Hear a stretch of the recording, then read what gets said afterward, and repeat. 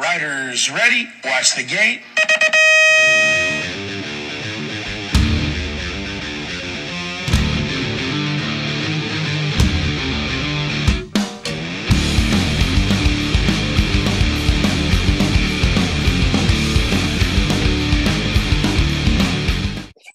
Hey, welcome back to the Dirty Knobs podcast.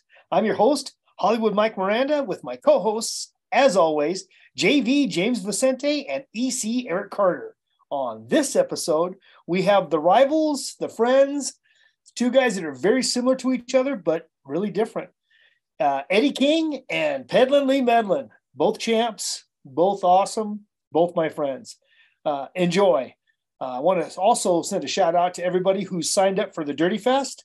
It is kicking butt, man. Come on. Prices will go up in a couple of weeks. So get in while you can get in. Yeah. Keep it dirty. All right. For the first time, JV and EC are both a little late. And so it's a race to see who the last person is. Oh my gosh. I think EC's got to stop for chips and salsa. He's got to.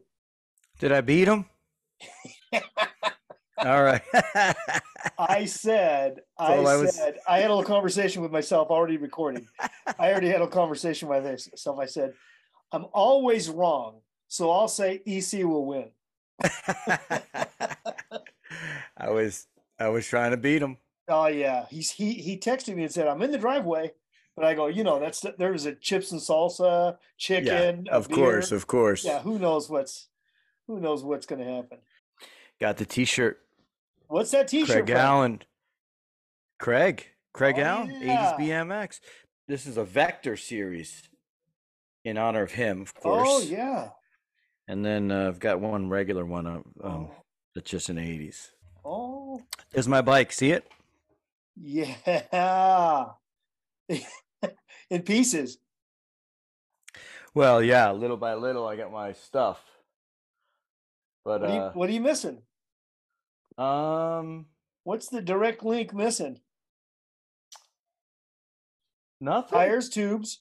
See those sweet Galindo bars. And the Galindo bars from Curtis. Love them. I got the stickers from the exact dimensions from Tim Littlethorpe. He sent me the files. I had them recreated. Yeah. So I had all the stickers done exactly to this spec, and I just got to put it together. Yeah, then get some white sweats. I got to wear white sweats and my jersey. You got to keep it real, man. You got to keep it real. Exactly. Oh, snap. Well, dude, that's exciting. We're just waiting for EC to join. Once he joins, we'll quickly talk just for a second, and then boom, we'll bring these guys in. Okay, let's make a bet. You ready? Yes. He is chewing food when he logs on. I'm going to take he will be chewing food. I will not take that bet. I will not take that bet. There's no way. I will not take that bet. Dude, I'm already in you for like $7. Every single time I lose this bet. No matter what side I take the wrong side. Okay. I got another bet.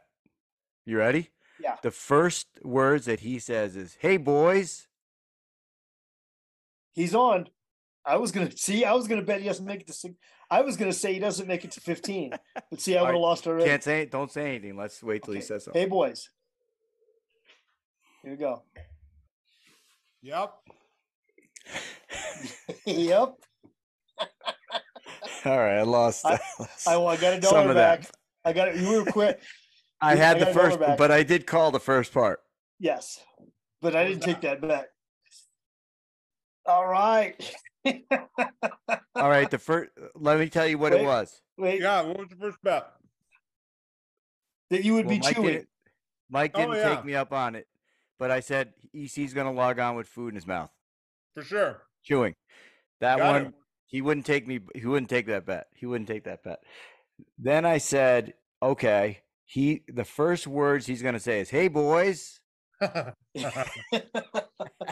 See?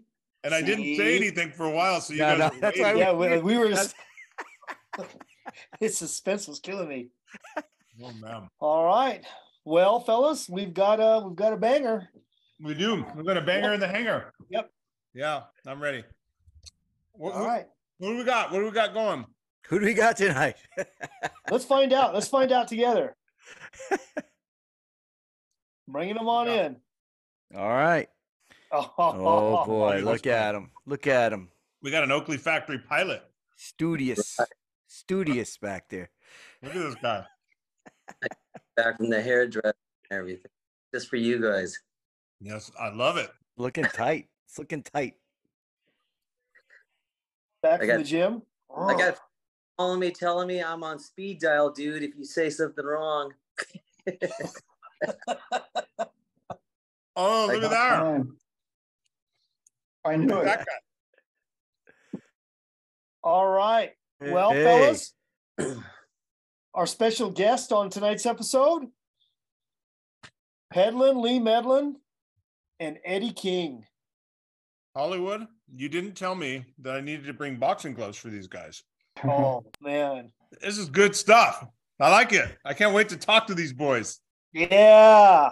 Well, the way this usually goes, fellas, is JV will give us a little lowdown on who you are, what you did, what you do, and that business, the stats, and then we'll jump into it. All right. Okay, let's see what I got, what I was able to dig up from the World Wide Web. All right, start with Eddy. For everybody who doesn't know, Eddy King, 14-year career in the sport. Dude, if you don't know Eddy King, you shouldn't be watching our podcast. Yeah. All right, should I just skip both of these guys? No, read them out. Read them out. They deserve their acclaims. For dude, sure. These guys are legendary, but man, if you don't know who they are, well, you're in the wrong place. Hey, first bike, I didn't know this until I read it. First bike was a Kmart special. Is this true, Eddy? Cost you $29.95. It cost first bike. What was that? Cost my parents $29.95, not me. $29.95. Wow. Won your first amateur race, and then actually in your first pro race, you got a DNF, not because you ran into a racer, but because you ran into a photographer that was on. You can't. I didn't get that deep with exactly where that was, but it did say specifically you got a DNF, and it wasn't because of because you hit a racer, but because you ran into a photographer in the infield. I remember hitting a photographer one year, and the face mask I was wearing cut my lip. It smashed against my face, and the sharp piece of there. I had to get a couple of stitches, actually. Oof. Man, John Kerr's always getting too close. Somebody. All right, from sponsors, you had a few bike shop sponsors, DG, R&R, Torker, and then the big one, Diamondback, from 1980 to 1989. I mean, that is incredible from the amount of time with one company. You were a terrible 10 in 1983. Pro Rookie of the Year in 83, inducted to the Hall of Fame in 89. I counted 15 covers. 15? Give or take. Wow. Yeah. Close? Wow. I don't know. You probably know more than I do. I mean, I just looked it up, but yeah, it said, I tried to count them. Nicknames, King Edward. Oh, wait. Mike, how many nicknames do you think Eddy has? Probably. Well, not the ones that you gave. I was going to say, I can think of a few that I gave him at Woodward Camp when we were roommates. But some of them I can't say on air. Three nicknames. Oh, chickers. King Edward, Eddy the King, and then Silver Bullet, which we kind of knew. And for Lee, Frankie Lee Medlin, actually says on your Wikipedia, nickname Pedlin, Lee Medlin. But I thought that I remember your parents used to say Leadin on it. Leadin Lee. Did it not? Yeah, or maybe for one race or something. Yeah. okay. 7-year career, which isn't really that long. You know, when I was going through that 7-year career, raced for Anaheim Bicycle Center, Robinson for a little bit of time. Probably want to hear how that story went. GT, Kuwahara RRS, Rally, and as a pro, back to Kuwahara, and then Maximum at the end. Sounds about right. Won the NBA Grands as a 14 and a 15 expert. NBL Grands as a 15X. So that was NBA Grands as a 14, 15X, and then NBL as a 15X, UBR 15X, and then ABA National number 3 in 79. And looks like some knee injuries was really the cause of your retirement. Yep. Trying to get out of the biz. Did I miss a race there? Mike thought maybe world champion. Definitely. Yep, that's the one. Yeah, world champion, which I didn't catch there, so I apologize for that. But that should be the first one. Actually, I should say there. but that's what I was able to dig up in a short period of time. Which I always thought was funny. So you were the fastest person on one weekend, and you get to, for the rest of your life, call yourself a world champion. That's exactly right. A national title is much more impressive. Let me start by saying that I lived right down the street. Lee and I went to the same high school. We went to the same junior high. Yeah, because you guys are from Riverside, right? Yeah, that's correct. We both started racing, living in Riverside, and I had been to Lee's house before I met Lee. Lee had a starting gate on a small dirt hill right across the street from the front of his house. And I had gone over there without him being there, and actually rode off of his gate before I ever met him.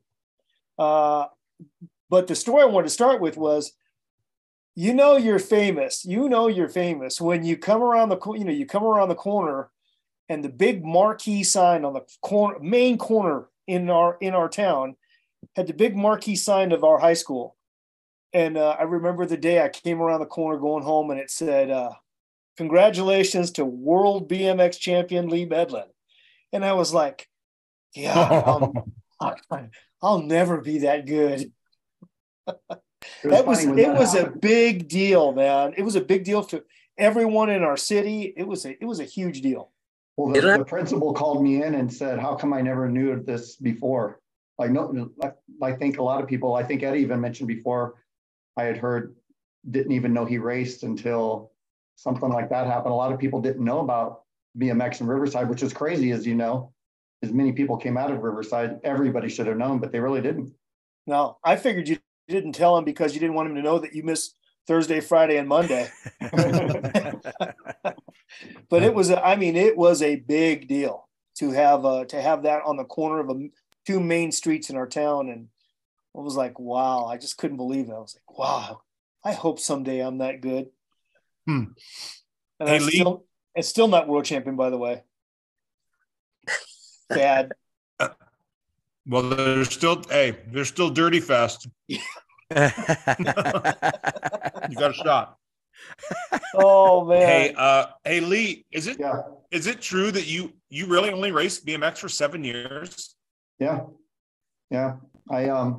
Wow. Looking back on it, I think I should have did what Greg Hill did, and maybe Eric Roop did.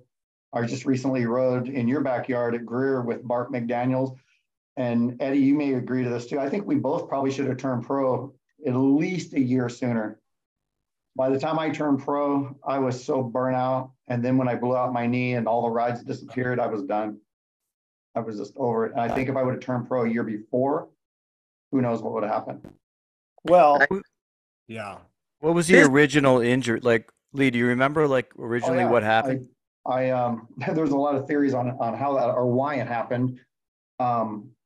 Mike, do you remember when Craig Kundig made that RRS, but it was a 16-inch?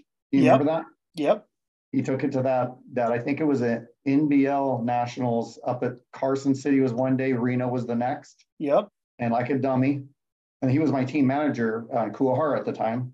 And there's my rookie year pro. I think Eddy was already racing A pro and I was racing B pro. And that weekend I was dominating and I was Craig convinced me to race that bike in some little 16-inch race that weekend. And the next race after I rode that bike, I looped it off the first jump, leading the main, and blew out my ACL. Had no insurance, never got it fixed to this day. Since 1983, I haven't had an ACL.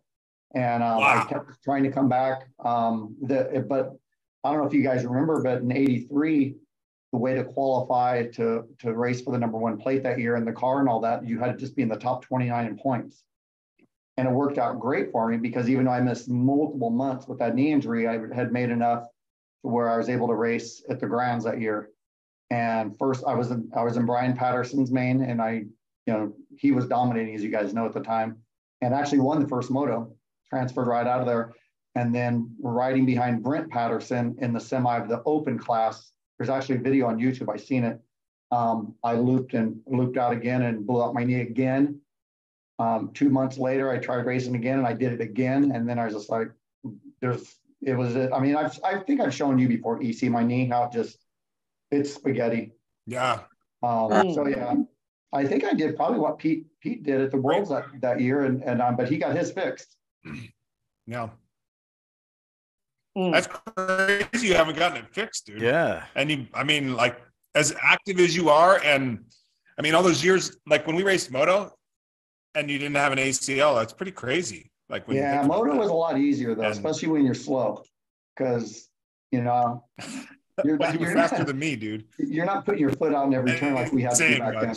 Well, the reason I wanted to make sure I had both of you guys on at the same time was because whether the magazines did it or not, or maybe it was just in my mind, you two were one of the biggest rivals, amateur rivals that I could ever remember. I know that Oz had made a big deal about it in BMX Action, and I stopped and thought about it, and I told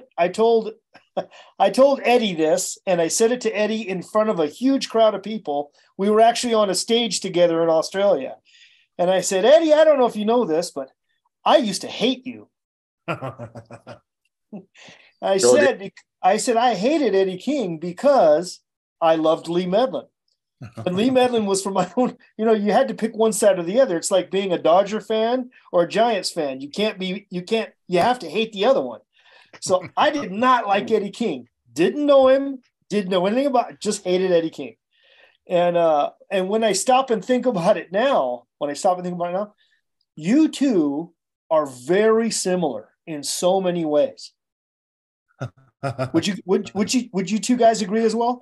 Oh, it's incredible the parallels between his life and my life. And yet you were in the magazines shown as opposites. But neither one of you were big guys. Neither one of you were big. Or I've never been big guys.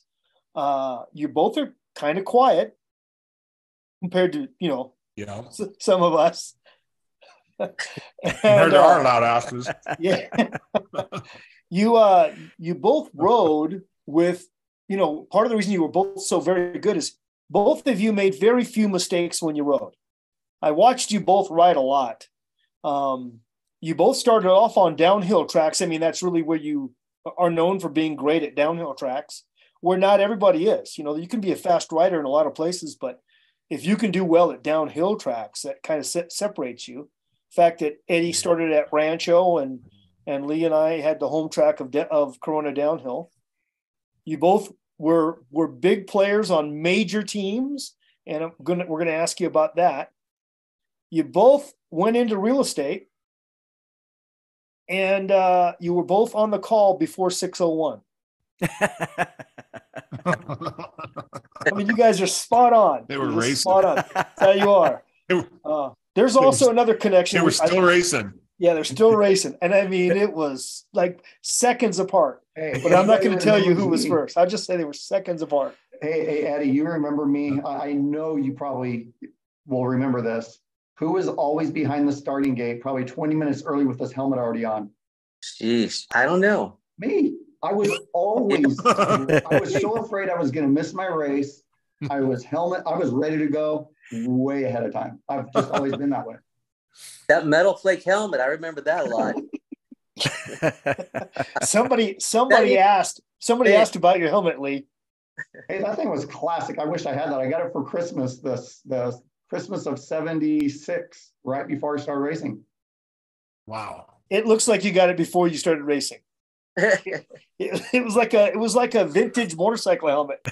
I remember it having like a cityscape painted on the side. It looked like one of those vans from the '70s with a little porthole window on the side. It literally looked like one of those scenes on the side of a van.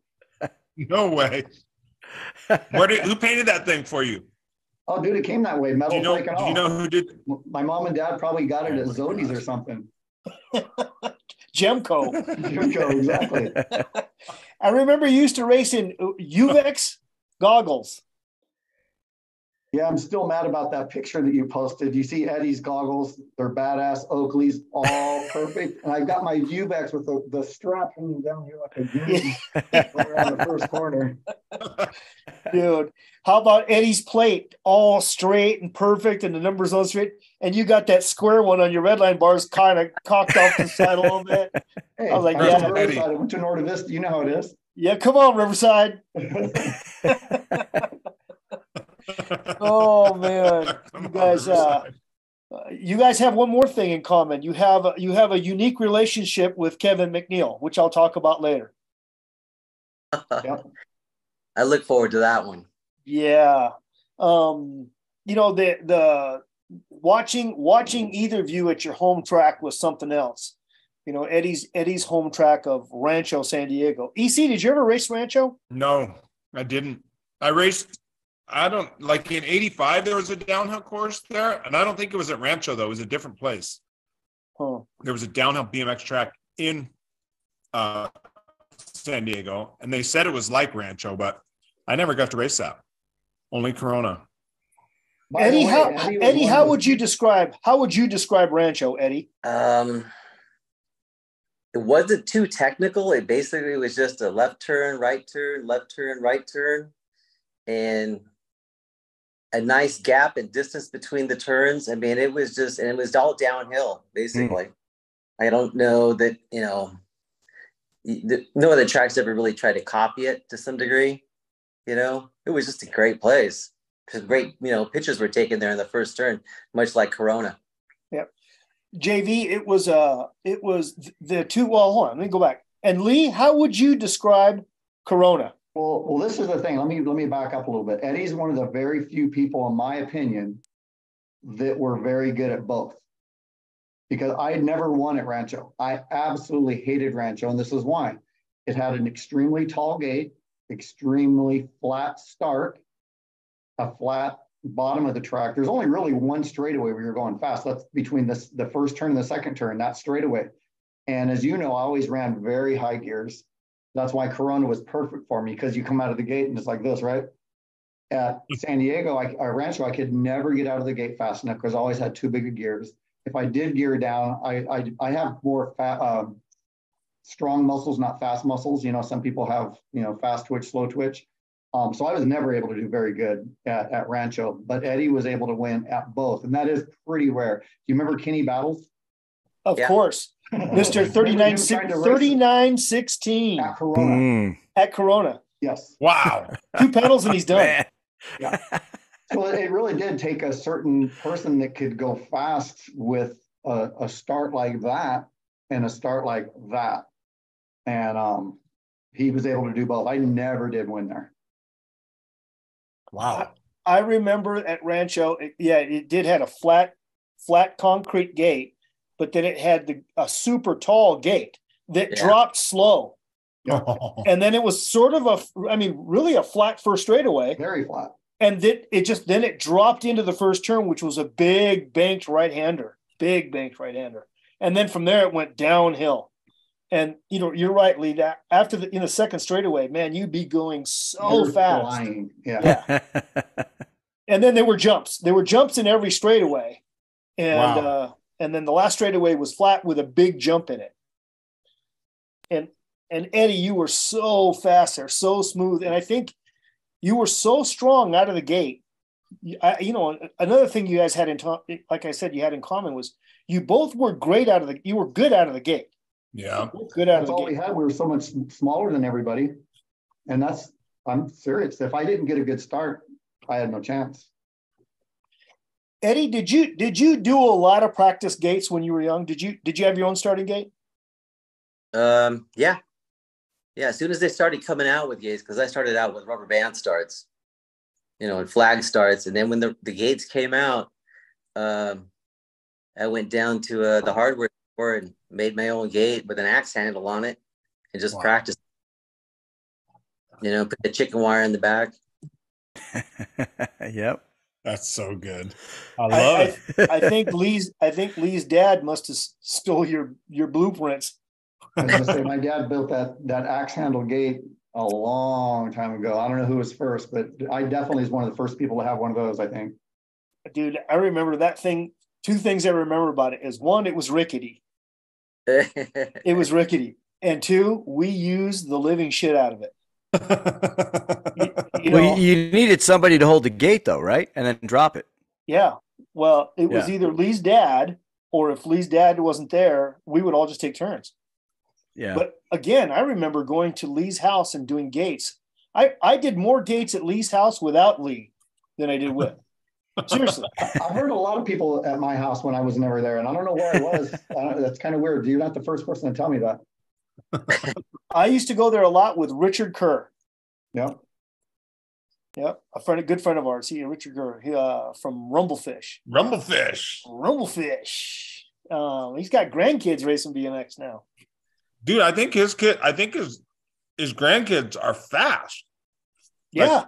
Like national winners. Yeah. Okay, so you guys both, how and when did the rivalry start? I'll hear Eddy's version first.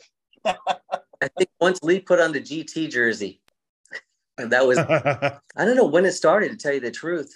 So I'll give you my version, because Eddy doesn't know what I know. Just because, Mike, you're not the only one that hated him. I hated him. I think Eddy probably hated me too.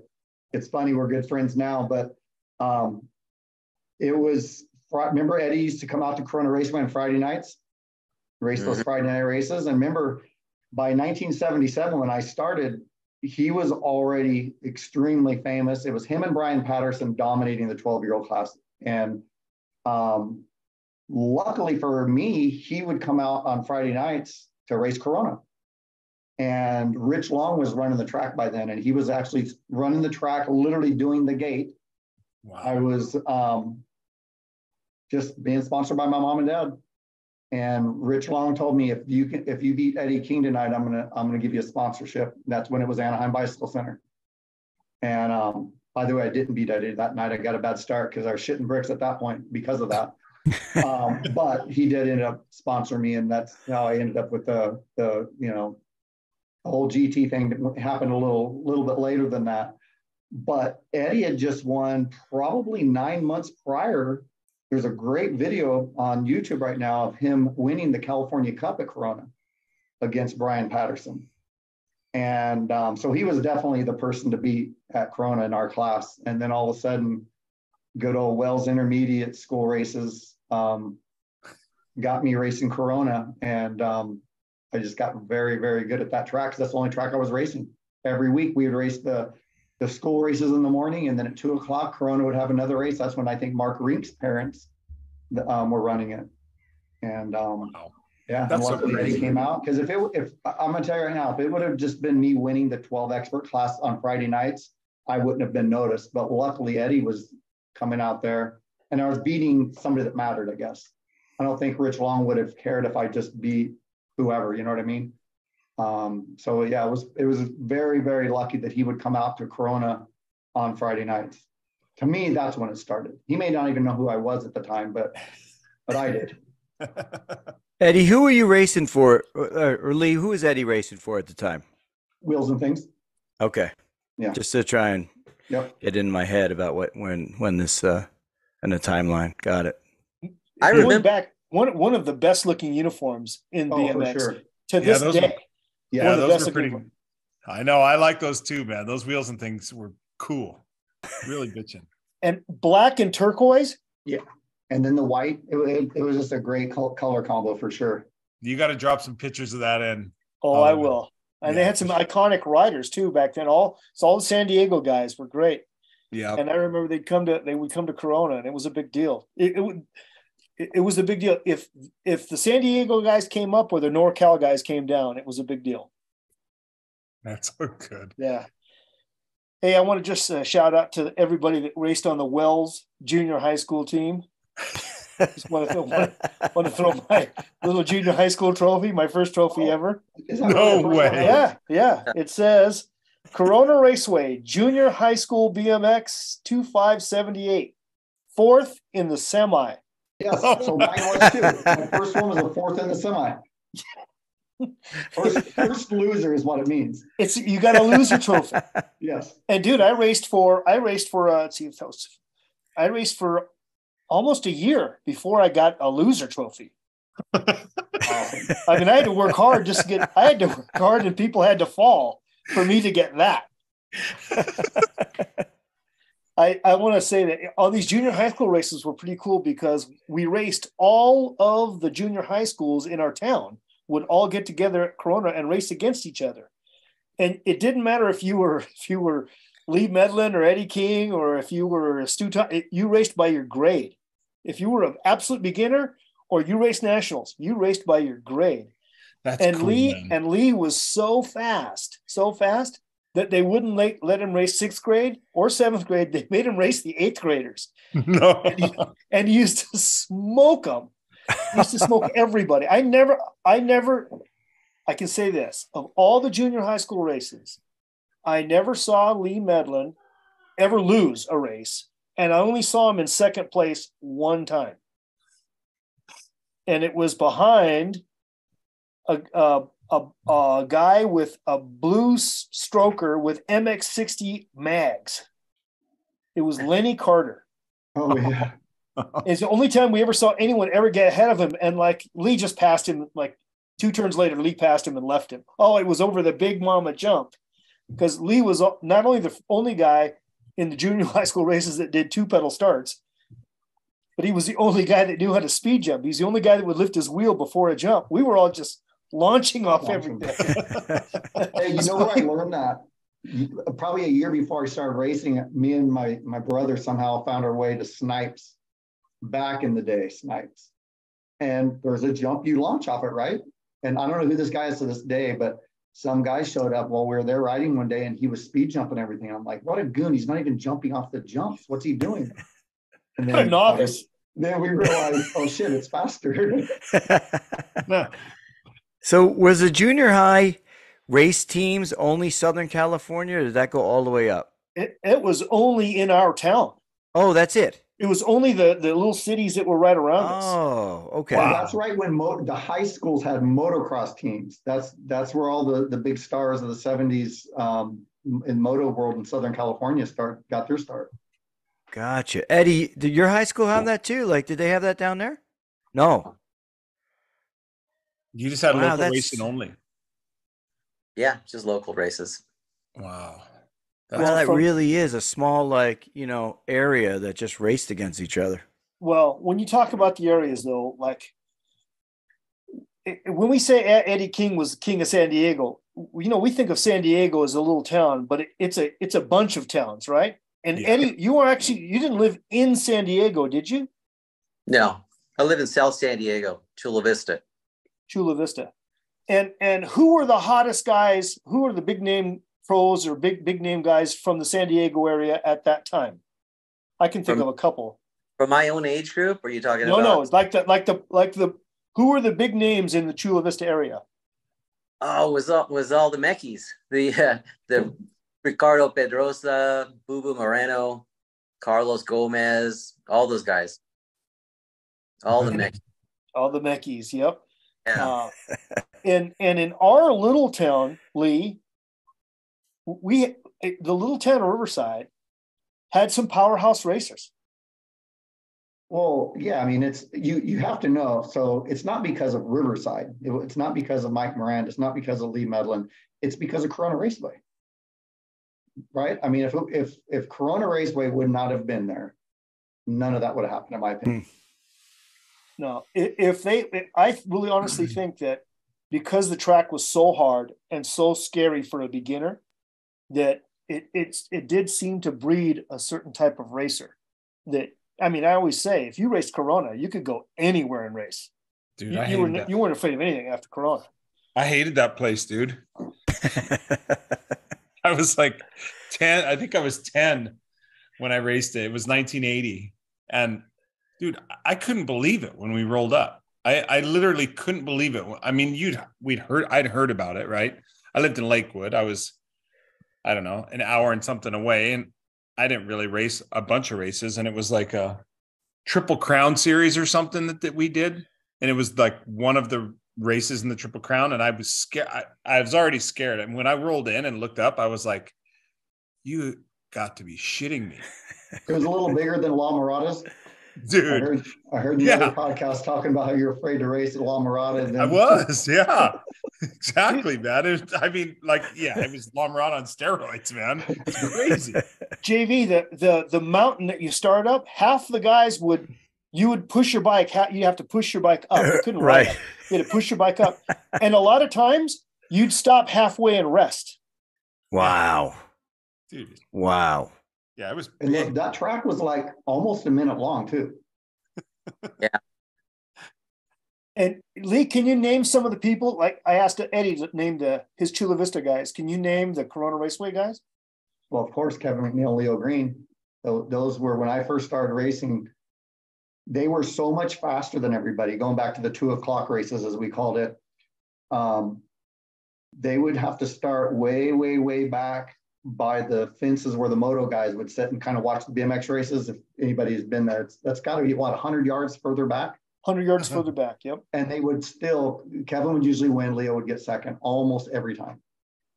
And so they started further, like playing from the blue tees. Oh, seriously, they were, in other words, giving everybody 100 yard start in the head start. Holy. And then they dropped the rubber band, and they would take off when they saw everyone else take off. Yeah, I was gonna say, they didn't have a rubber band. They just, once they seen the main gate drop, binoculars, it's time to go. That awesome. Was BMX, baby. Yeah. Hey, are we gonna have that class at Dirty Fest? Are we gonna have that set up? I like the idea of it, though. Yeah. So, Lee, let me. I'm going to jump to Eddy real quick, but I want to come back. I'm going to ask you the same question. So, Eddy, in the beginning of this rivalry, you were the torquer guy. How did that come about? How did you go from Wheels and Things bike shop sponsorship to Torquer Factory? Well, was it 76 when I won the California Cup? I was on DG and another bike shop team from El Cajon. And then we made the move to Wheels and Things. And with Wheels and Things, his connection with, we had a connection with R&R, and they had a connection also with Steve Johnson at Torquer. So that's when it became the Torquer Wheels and Things team. Well, at least for myself, Doug Davis, Bo Stevens, and Aaron Stevens, I think at one time. So that's how that connection came. And then eventually it became full Torquer. And the reason I asked you that is because now I'm going to ask Lee, tell me about how you went from a bike shop team to a factory team. You went from Anaheim Bike Shop to GT Bicycles. So going back real quick to Steve Johnson, Eddy, tell them how old Steve Johnson was. He wasn't that old. He was probably in his early 20s. Early 20s, same thing with, so the way my whole GT thing happened is Rich Long owned a bike shop in Anaheim Bicycle Center. I've done the math. He was 25 years old.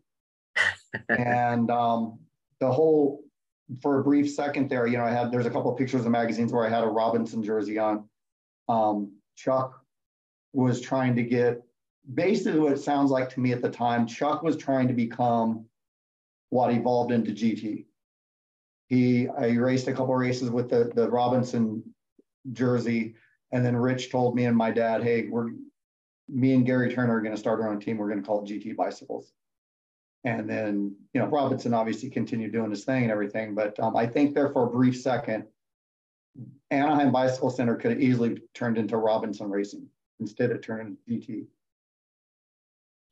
So another similarity is that you guys rode for a bike shop, and the bike shop owner, through connection, whatever, basically became a factory team. Yep. Yeah. Yeah, it's amazing. Crazy, one more similarity. It's wild, isn't it? It really is. Which, by the way, I'm pretty sure the early days of GT, Gary couldn't make that many frames out of his garage. Torker was making GTs. Exactly. That's true. What? Look at that. I didn't know that. Torker also borrowed frames in the 80s also. I knew that. I knew they were making Haro bikes. I saw the jigs up in the jig. It was basically the same bike. Rich Long told me and my dad one time, I will never sell a kit bike. Because that was, those are Walmart bicycles. Nobody's going to sell a kit bike. These are, GT BMX. These are real bicycles. We're not going to sell a kit bike to anybody. Yeah. And then the Interceptor came along. Yeah, the Mach 1. The Mach 1. Yeah, the Mach 1. Yeah. He couldn't fill those boats fast enough. No. Like Eddie King racing on a Viper. On the $199 Viper bike. Didn't happen. We were JV and I were talking earlier about the bikes that you guys rode. I don't know, Lee, was your stock frame? Yeah.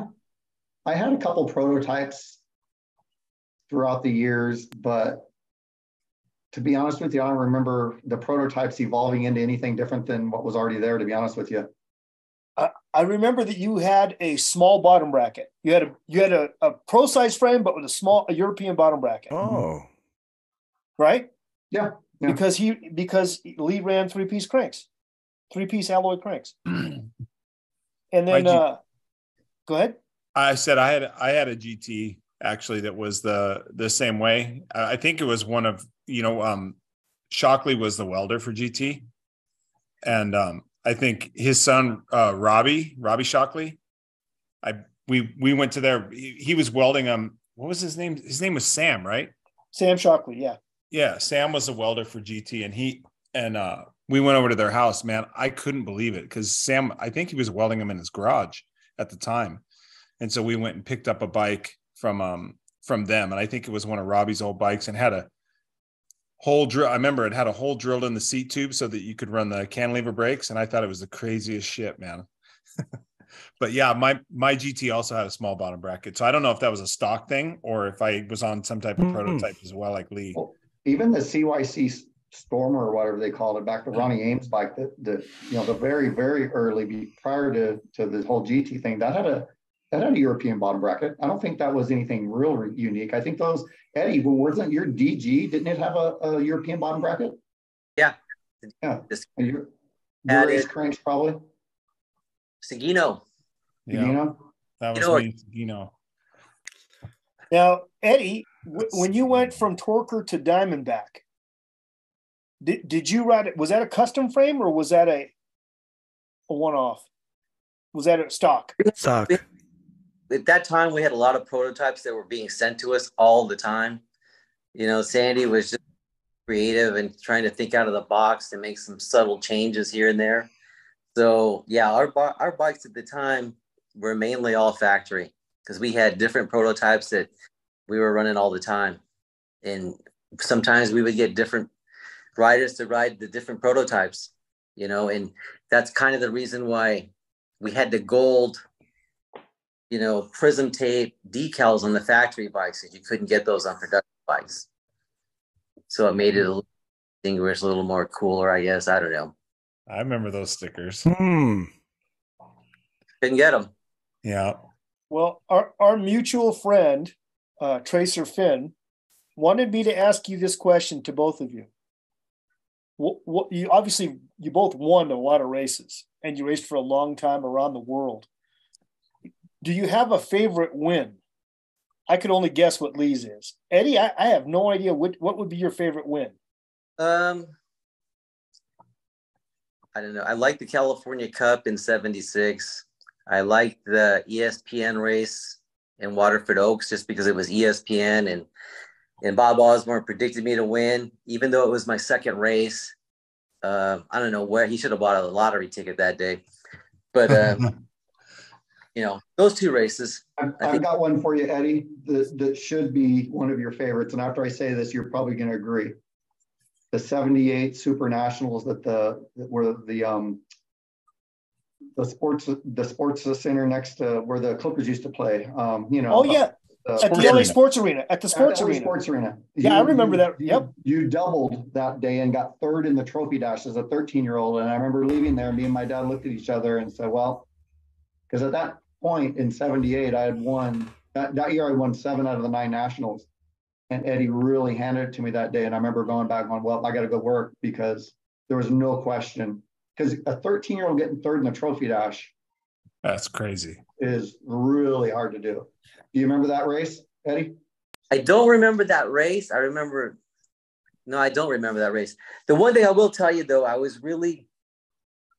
wanted to win the trophy dash so badly, because I knew that, because they grouped all the winners in there, and I just wanted to win it, and I never got to do it. Greg Hill got to do it at 14, and that was kind of like, I was like, man, I got to do it. It's like a bigger statement to say that as a young amateur, a lower age amateur, to go there and beat the big guys in the trophy dash, because they got nothing. They got everything to lose and nothing for it. But Greg Hill did it at 14. And the only time I came close to doing that was at Craigmere, New Jersey. I got the whole shot and everything. And by the end of the first straightaway, I think Cosmal and somebody else went by me, and that was it. I was like, my eyes were this big when I came out of the gate, and I didn't see anybody. That trophy dash concept is awesome, though, man. I mean, yeah. So that's funny you mentioned that race that Greg Hill won. So that was, everybody knows the infamous Weinert Mountain Super Nationals in 77. So that would have been my very first national ever, but we got there too late to sign up. So we didn't get to race. I probably saved myself getting hurt, because a lot of people got hurt. One year later, that was my first national win. I think that's my favorite. It was my very first one, and I was in that trophy dash when Greg Hill won that. And that was massive. It was in the dark. Yeah. You couldn't see anything.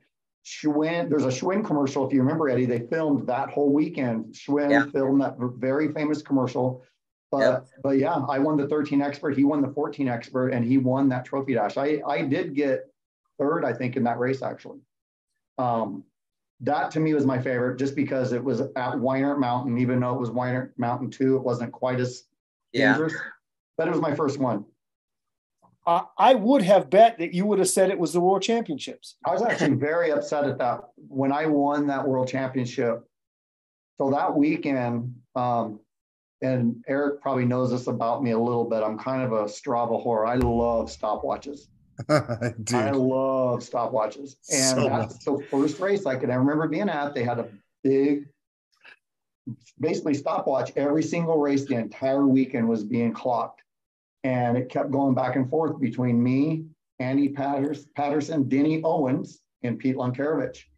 And you notice I didn't say Greg Hill, Stu Thompson, or any of those guys. The amateurs at that weekend were putting down better times. Wow. And I won the 16 expert. Eddie got second at that race, and they put first and second in the trophy dash. And Pete won his class. Pete got the whole shot.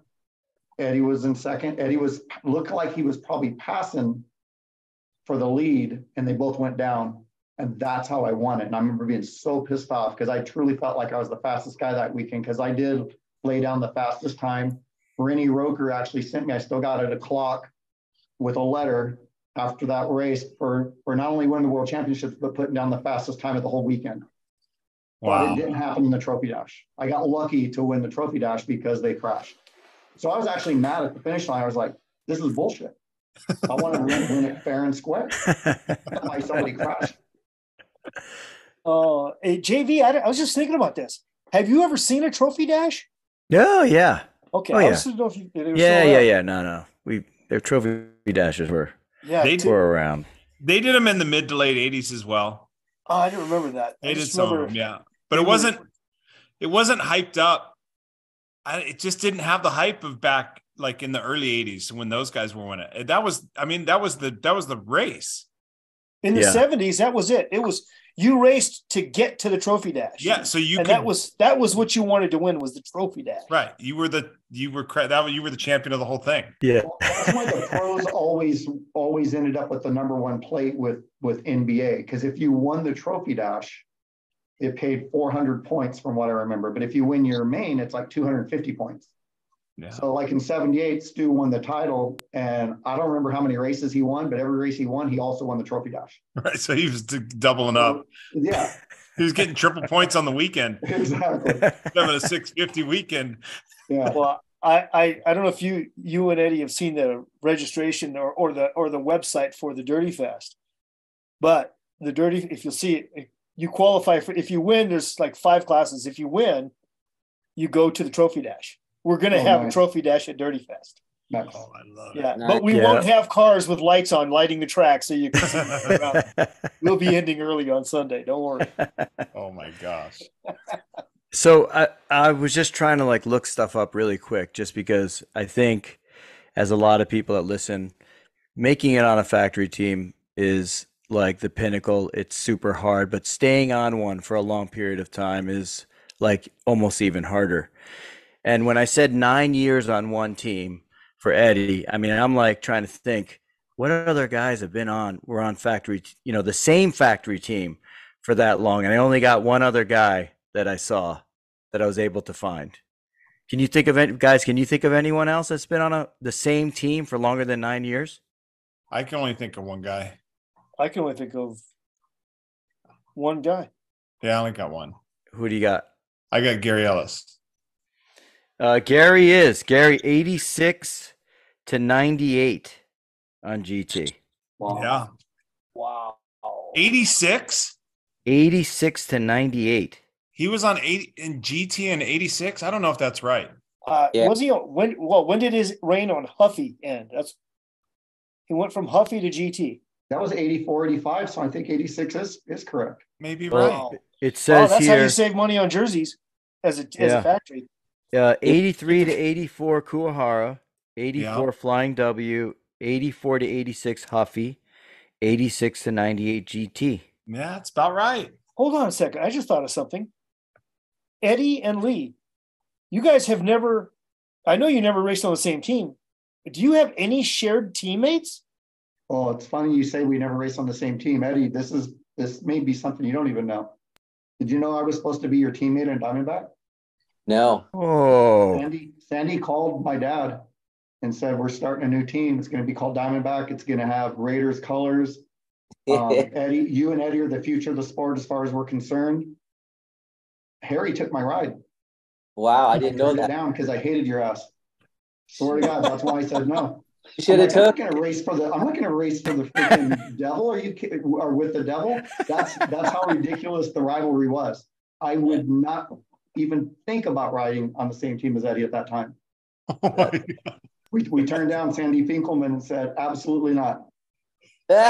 Wow. Seriously. And then within a month, Harry, because you were there before Harry. No, Harry was there first. There. It was David Clinton started the team, and then it was Bo Stevens, Doug Davis, and then Harry came on, and then me and Pete came together. Yeah, but then the team, when Dave Clinton was all part of that, was with totally different colors. I don't even consider that the same thing. Yeah, exactly. He was the original. The Sandy Finkelman one. Right. No, that started out with Davis, Leary, and Aaron Stevens. Mm. And then myself and Pete came along at the same time. I can't believe, or maybe Pete took the ride then. I cannot believe Sandy never told you that. Wow. I can believe he never told him that. Yeah. I was thinking, you guys, I can't think of any shared teammates that you guys have either. Right? That's pretty rare in our sport that you never had a teammate that you shared. Yeah, I can't think of anybody. Nope. Not really. I mean, no. Well, first of all, Eddy raced for the same team for so long. That team people didn't really come and go from that team. No. That was amazing. Did you ever almost leave? Did you ever almost leave the team? Me? Yeah. Yeah. Yeah. There was, I think, a rumor in '84 that they had spotted my car at GT. Oh. And I had met with Rich Long, but that was actually not true. But it did help me. But I did meet with SC. I want to say in '84, I met Mike Devitt and Scott Breithaupt. And that was my leverage right there for a new contract. And that was true. And then, Toby Henderson got the deal after I turned it down. So the Henderson hauler and all of that was, in hindsight, if you look at it now, you look at what the two teams are, maybe SC would have been pretty good. No, I don't think so. Not at that time. Yeah, I don't know. But not at that, exactly. Not at that time. I looked at, what team's going to be around in the long run? I'm not going to have problems getting paid. I'm still going to get, food money every weekend when I leave. It's a solid place. They're selling bikes. They got 4 big warehouses all over the country. 4 big warehouses in the country. They got the distribution down. It's like you can't. SC was all over the place. Kind of in shambles at that point. Well, SC always looked big, but never was. Right. Yeah. Right. Now, Lee, you went GT, and then from there to GT. Where did you go from GT? I went back and forth between GT and Kuwahara twice. Yeah, Kuwahara. Twice. Yeah, twice.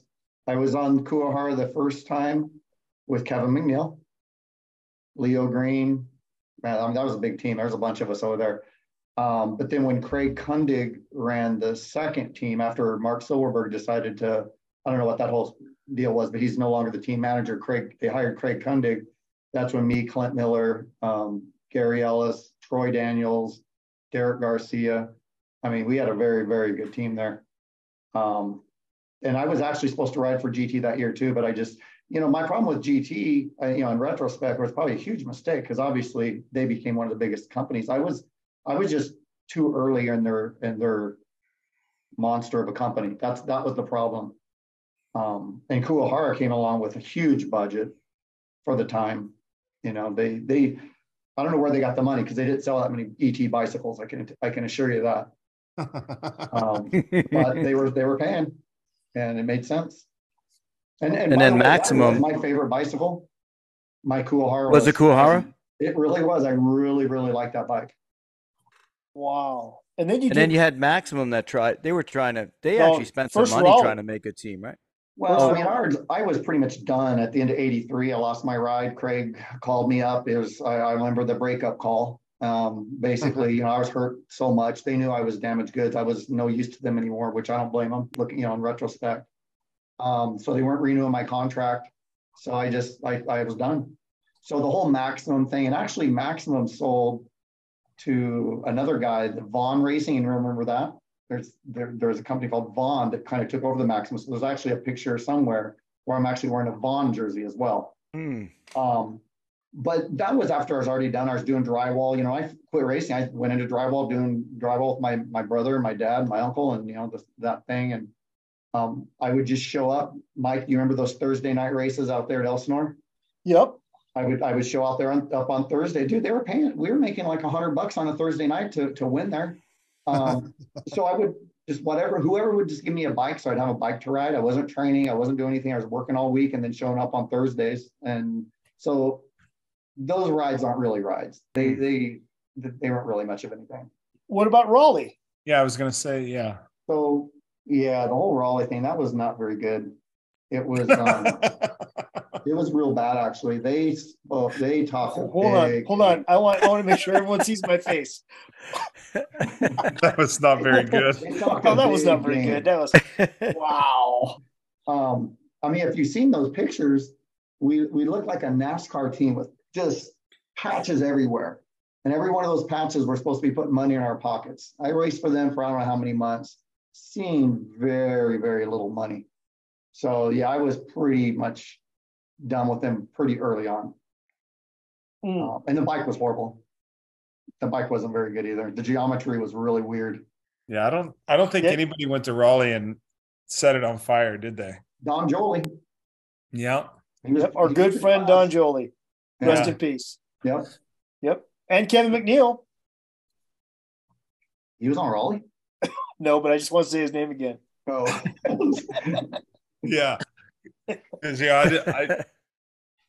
used it as a segue to talk about you two both have a very unique relationship with Kevin McNeil.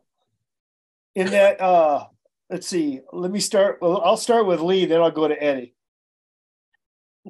Eddie's already laughing, dude. Look at him. Well, Lee, growing up in the same town, but I really didn't see you guys ride together much. You weren't, we rode a lot.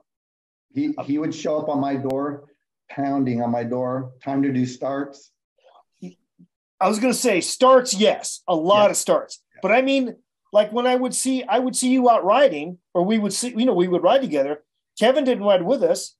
And sometimes when I'd ride with Kevin or I'd see Kevin out riding, I didn't see you with him. I saw you both separately. I don't remember why. Most of my riding days was with my best friend, Lance McCoy. Yep. I don't know if you remember Lance. Yeah, of course, Lance. He would be at my house every day. We would do everything together.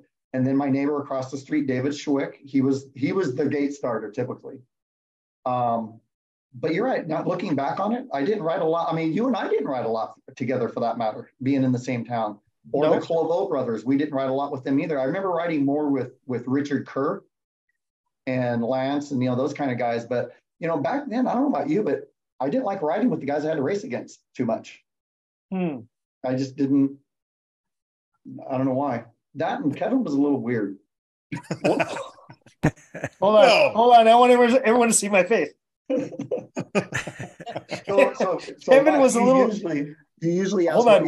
Your best and worst teammates, right? I always hear you say that. Kevin McNeil is the answer to both. How was he the best and worst teammate? Yeah. Well, he's the worst just because he's got a screw loose. We all know it, and he's always been that way. He's the greatest guy in the world, though. But he's just been. And when I say a screw loose, this dude was working. He was like an Olympic athlete back then. This guy worked so hard. He's probably the reason I quit early because he burnt my ass out. Between him wanting to train so hard and then that injury. But he was, he was a great guy, but he clearly had some issues for sure. I really feel bad where he ended up in his life because he could have been, who knows what he could have been. But he was probably the best and worst for a lot of different reasons. Well, what I learned about from Kevin was I did know that on that first tour that ever went out, that when who was I know that Eddy was on the tour, and I know Kevin was on the tour. Who else was on that tour, Eddy? For what ages? I mean, well, the one with Kevin McNeil, you and Kevin McNeil. Greg Hill, Jeff Graham. Who else? Sean. Get the picture out and look at the bus. Yeah, I'm trying to think. Craig Audet, some other guy from Tucson. Stewart. I said Jeff Graham. There was about 13 guys that finished that tour. Oh my God! Wow. Well, in a bus. In a bus. Tour.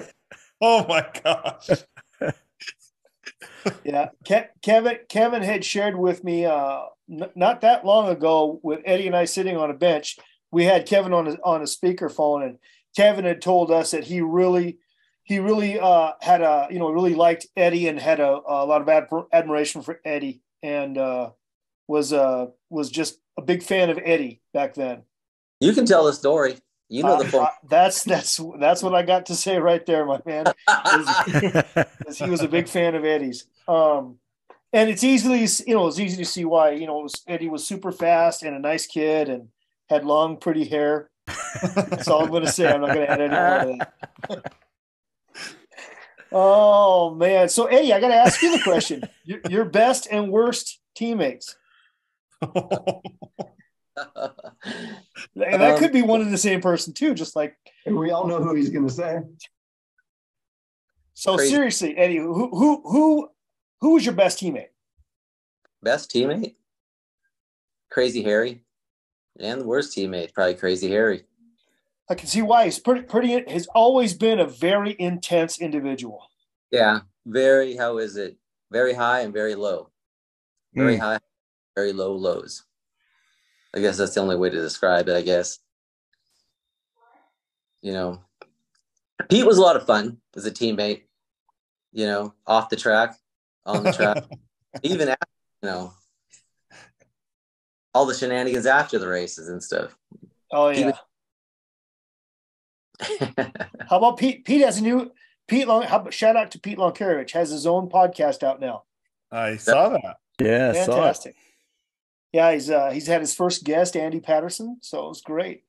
Glad to have another BMX brother out there doing this. No, that's good.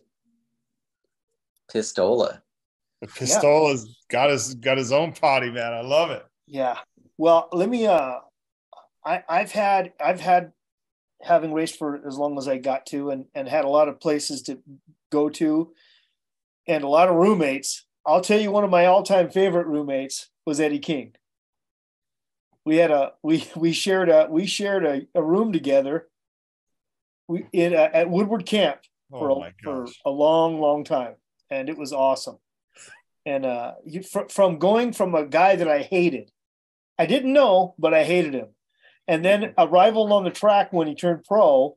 Again, I didn't hang around Eddie. I mean, Eddie was over in his pits and I was in mine, and we didn't mash up together much until Woodward Camp.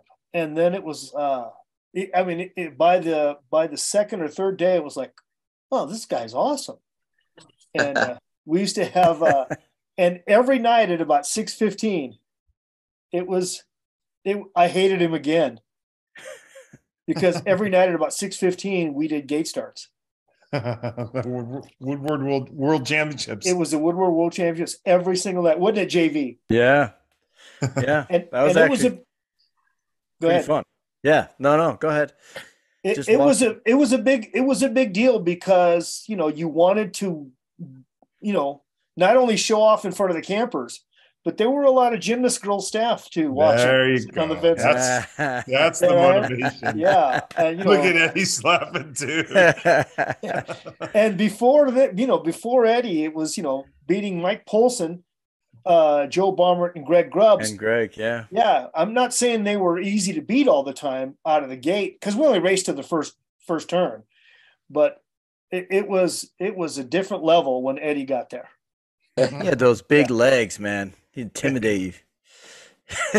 He was so strong out of the gate. Remember the time, Eddie, did those gymnasts teach you how to do a backflip? Because I know they taught Mike and Tommy Brackens how to do a backflip. Oh no, not me. I'm not doing no back. No, I think Eddie was learning how to do a front flip. Remember the time you spent the summer in the infirmary at Woodward? So great.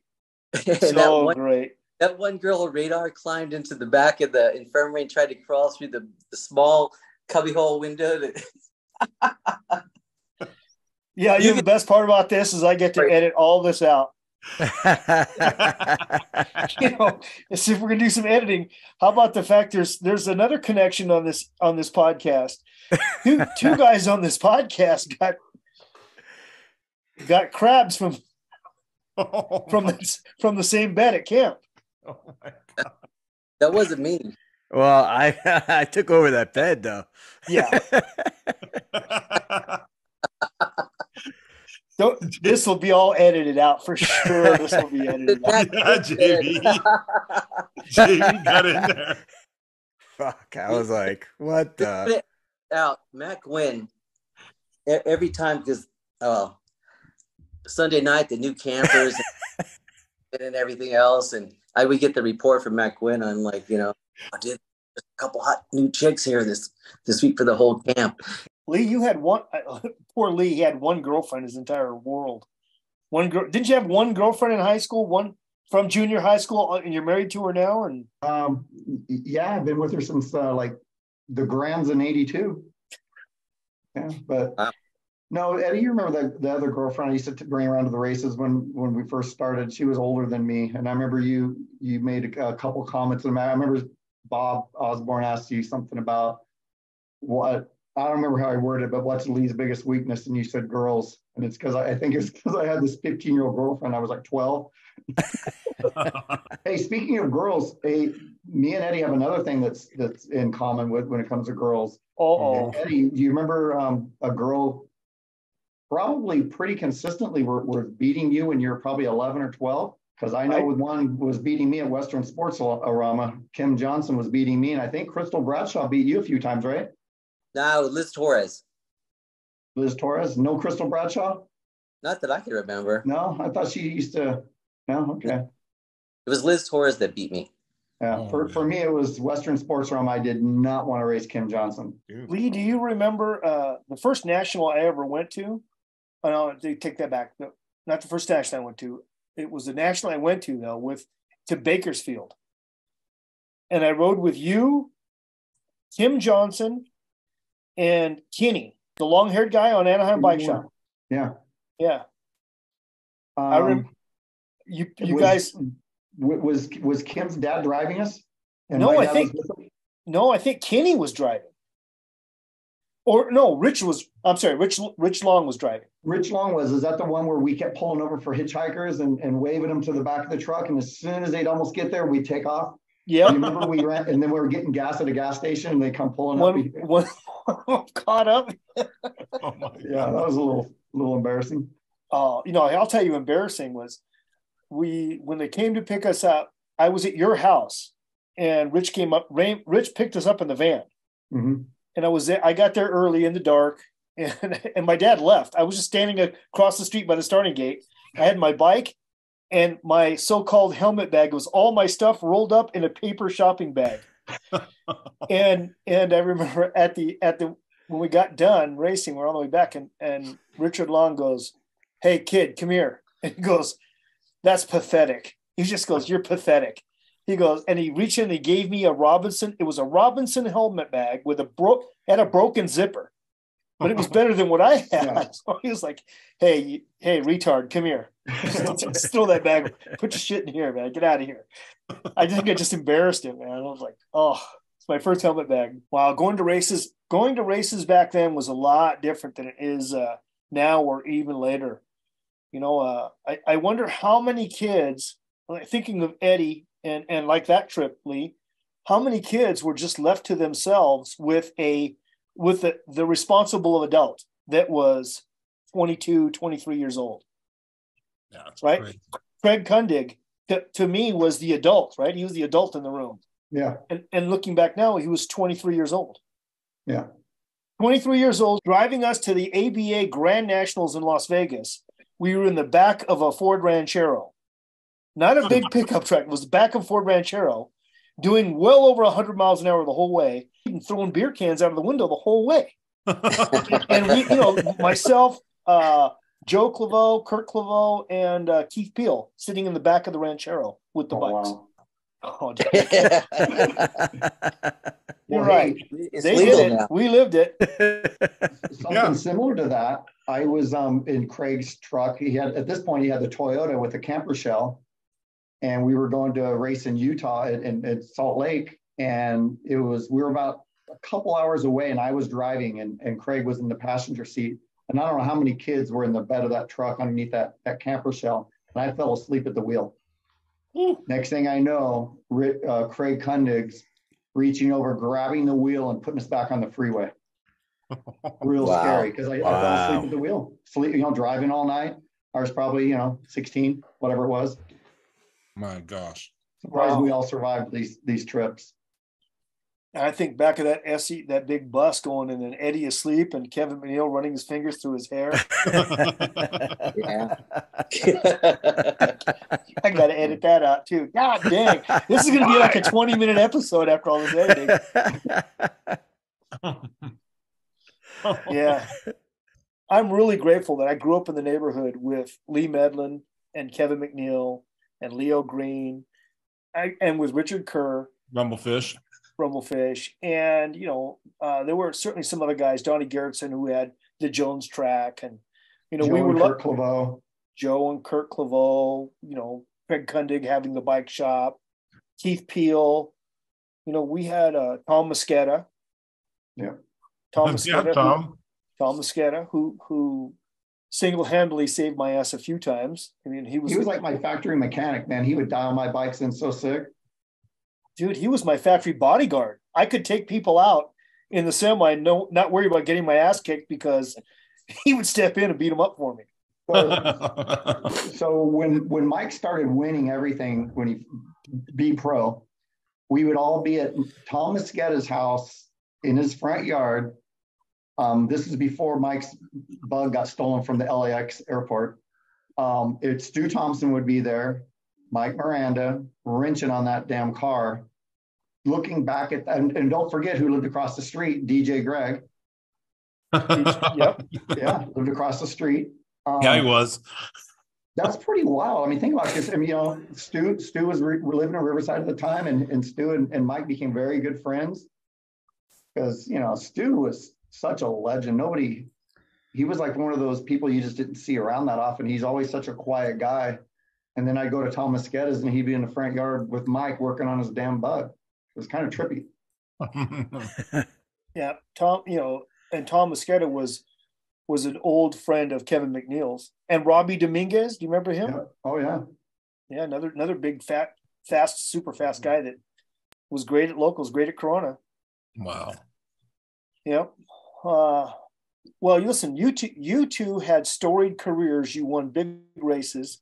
You guys, obviously, the feeling was mutual, I guess, that you were rivals. Yeah, I mean, that was the rival in my world.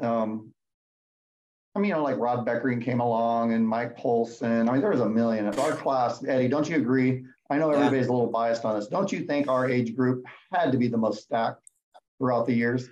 I think at that time, definitely. I mean, you could throw in Timmy Judge also. And Chris Hopkins. Yeah. And then, you can kind of compare it side by side with Carter, my brother, and that whole group of age riders, Darwin Griffin and all them. Beltman. Yeah. When you get a pack of riders that are so competitive and so good, it just makes that whole age group excel at another level. Yeah. It's true, man. We were like the second coming of your guys' group. Yeah, because I remember seeing the Terrible 10, that picture. I believe you guys took that at Elsinore. Yeah, throw in Chanity too. Yeah, and I was just in awe. I was like, oh my gosh, man, like those guys are so fast. I remember thinking there's no, like, how do you get that fast? It blew me away. But it's weird how you say, Eddie, like if you get over a little threshold and you start to be like in the mix, it's like catching the draft or the peloton, right? It just sucks you in, and all of a sudden you're battling with these dudes. And I'm fortunate. Your brother's fortunate. Steve, Hayden, there was a bunch of us that were like, we fed off each other, man. And we were like, so competitive. And I know your guys' group was the same way. Like, I mean, we were kids watching you guys, and, and we watched how competitive, and like, dude, you guys were cutthroat, man. You guys were battled gnarly, man. And I think that the way you guys raced and the way BMX Action portrayed you guys actually drove our group to want to be that group. Yeah. Well, your group wouldn't have happened if it wasn't for the Orange Y. Agreed. I think no way. That was like a national every night. Yeah, dude. That Orange Y was I say the story often on here, but it's true. I would go to Orange Y on a Friday night or a Wednesday night and get third or fourth in a main, and then I could go to the national on the weekend and win. Yeah. I mean, that was a thing. It happened a lot. So, but it's that competitive fire, man. And it was, but yeah, your guys' group, I think you guys had Farside, and Richie was also in that group in the Terrible 10. And I think Daryl Young was in there. So they were a little bit younger. Yeah. They didn't race you all the time, but they were part of that terrible 10. Yeah. Pine was in there also. Yeah. And that I can't speak for the other guys that I raced, but I know when I saw that in the magazine, I thought that was like, oh my gosh, that's like the holy grail of wow. Like I thought it was a great article. It was a cool concept. And because before that it was always pros. And then a little blurb here about different amateurs that are really fast. But that, to me, that really highlighted that you could be a superstar as an amateur as well. Mm-hmm. You're not biased because you were in there like twice or so, right? Yeah, well, that's. I don't think personally, I don't think they should have done it. Like, I think that they should have just done it the one time that they did it. Like you guys, they did it once with you guys, and then they didn't do it. Yeah, and I thought that made it really special. And then when they did it with us, I got in the first time, and some people argue that I shouldn't have been in on the first time. Who would argue that? I don't know. Some guys. Just name one guy that would argue against that. I think there's a guy back east from Philly, Judd Ciencio. They may argue that. Judd is a dear friend of mine and Mike's. We worked with him at Hyper, and we always would discuss it. And Judd had legs to stand on with that argument at the time, because I hadn't really done a lot, but I definitely proved my worth. But my point is, I thought it was really special that they did it once with you guys, and then they did it with us, and then they did it again, and then they did it again, and I think it kind of diluted it a little bit. And then, so I wish they had just done it one time and kept it special. I disagree. I love that they had it. Oh yeah, I thought it was great. Yep. I love they had it every time. I wish they had it every year. I thought it was because it made for great reading and great argument. Right. Yeah. Exactly. Because there's never always enough the East Coast guys left out. Right. Dude, and Clark would rub it in too, because he would post a 10, and then he would give the honorable mentions. He would give the 4th place in the semi trophy at the junior high school races. And dude, it would be better if your name wasn't an honorable mention, man. And because the at best least part, you could pretend they forgot about you if not. Yeah. And poor Judd Ciencio, man. He could and should have been in the terrible 10. He won so many races.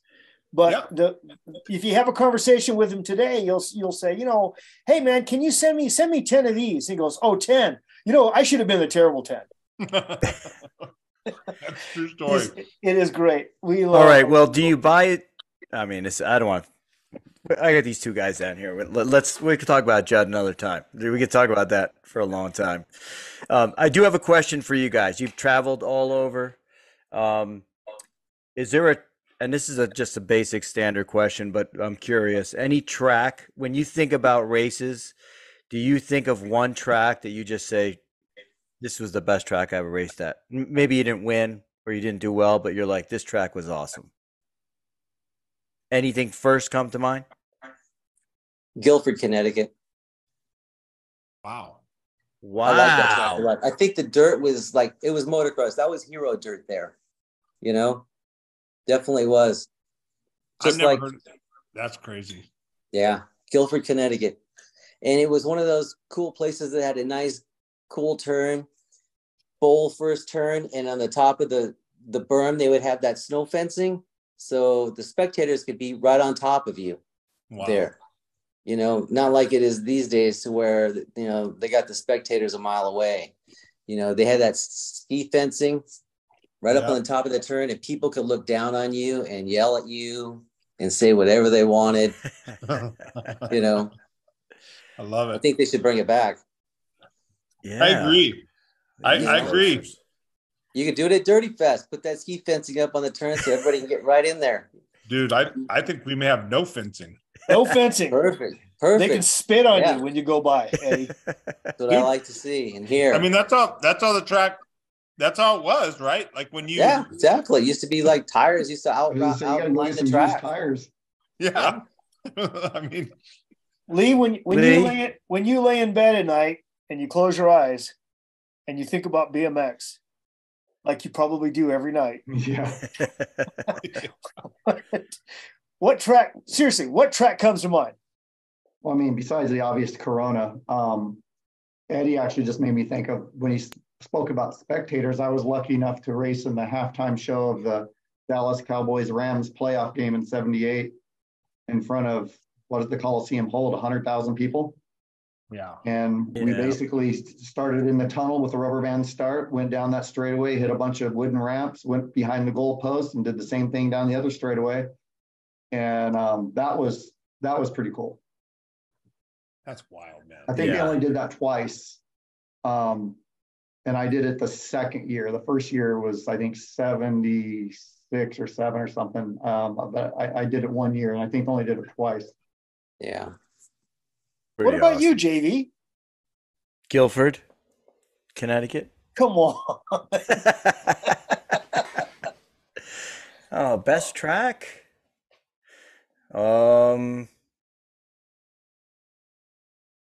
Probably Nashville for the World Cup. The one I think about. It's the one, you see it in magazines all the time, and then to finally go there. I think that one to me, and then the 2 doubles, down the first straight. Yeah. EC, what about you? Close your eyes at night and you think about BMX?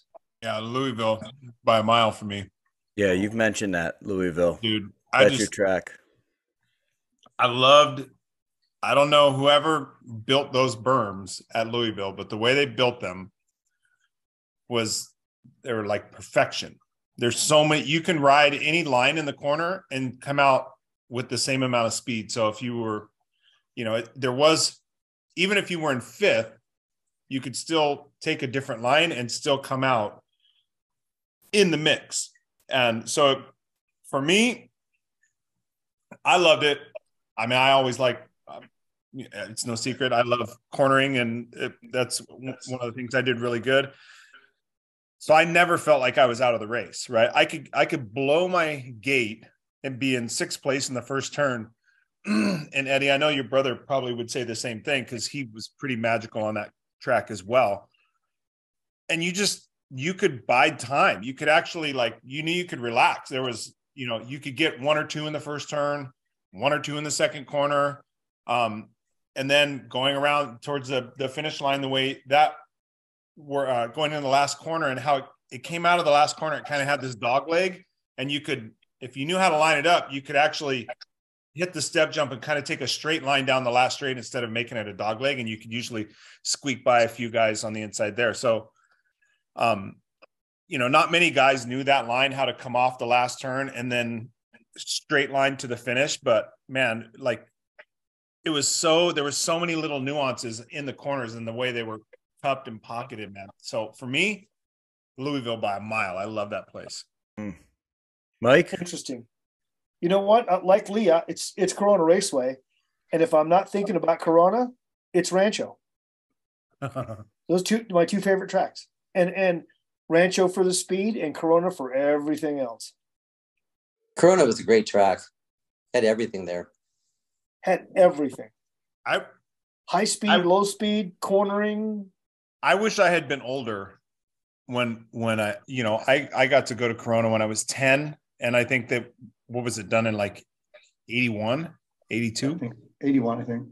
Yeah. So I didn't get to, I was scared to death, honestly. I mean, I was really scared. I crashed there on the first jump, at the bottom of the starting hill. I was scared to death, man. I'd never fallen off of anything going that fast and felt my body be out of control. You know what I mean? When you fall off a motorcycle, the inertia you feel when you fall off a motorcycle, your body is out of control. You literally are just cartwheeling and stuff's flipping around. And when you crash at Corona, when you're going that fast, it feels the same way. I was scared to death, dude. I didn't want to go down that start hill. So I wish I'd been a little bit older. And so then I could have probably liked it more, because I loved watching it and hearing the guys, how fast they would go around the first corner. You could hear them coming. It was amazing. I wonder how fast we were really going, because the urban legend keeps growing, and there's no way we were going as fast as people are trying to make it sound. No, I don't. Yeah, people say now we were doing 70, and I'm sure we were only doing 60. But here's the thing about it, though, right? Like, think about the bikes and the wheelbases. I think that's what made it was the perception, right? Like, of course, it felt like you were going 60. You were on a wheelbase this big. There's no stability. Yeah. Well, hey, let me ask you this: what gearing did you run there, Eddie? 45-16 or 44? No, you know what? I take it back. I was taller than that. It was probably 47-16. Yeah. Wow. I may have came down to 46 later. I was always 48 to 52. Holy. Yeah. What? Yeah. So maybe we were going 70. Yeah. I ran 52-16 until I got a 14-tooth sprocket, and then it was game on. Then it was like you could really get going. That was the first time I never spun out. You guys really ran 48s and 52s. Oh yeah. I'd never heard of that. And you would run out of me neither. And you would run out of gear on the first Dude, I raced there and I didn't know about that. Again, I was 10, but still. Well, what's funny about that is, so when racing the Wells races, and then we'd go show up at the 2 o'clock races, and I was getting smoked. And my dad was talking to one of the parents, and we knew nothing about gearing, absolutely nothing.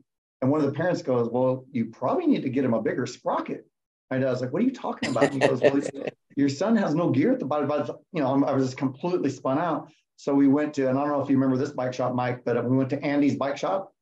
Oh yeah, over there off of Hull. Yep. And we got probably the biggest one they sold. And I don't know if I ever lost a race there for who knows how long after just changing the gear. Dude, how stoked were you when you just pushed into that thing? Dude, you were so pumped. You had to buy 2 extra chains just to make it fit. Double master links. I'm sure there's a bicycle distributor somewhere going, "Why are all these bike shops in Riverside buying 52-tooth sprockets and 14-tooth cogs for the coaster brake?" Yeah, it's amazing. Amazing. Well, what gear do you think they run? Chula Vista had the newer track that was straight down the starting gate. I mean, are they not even running high gears? No. Not like that. Yeah, I don't think the start is so important that I don't think they run big gears. JV, think of Chula Vista. Yeah. Now take that hill and stack 5 more of those hills on top of it. That was Corona. That was Corona. And now think of that. Think of Chula Vista stacking 5 hills on top, and then you start off, and then 4 hills down, put a jump on the downhill. Yeah, but it wasn't. It was just a jump. That was no backside, just a jump. It was just one jump. It was a drop off, actually. Yeah. And imagine you're Lee Medlin, and you before you get your 52-tooth sprocket, and so you took your 44 and you took about 4 pedals, and then you're done pedaling. You're already, yeah. And then you're coasting. Wow, so all you hear is literally. And then you hit the jump. It goes and you start again. And I swear to God, that's exactly what it was like. God. And then you waited until the track went uphill into the first turn, and that's when you slowed down again. That's when you came back to your gear. It was amazing. We had nothing like that.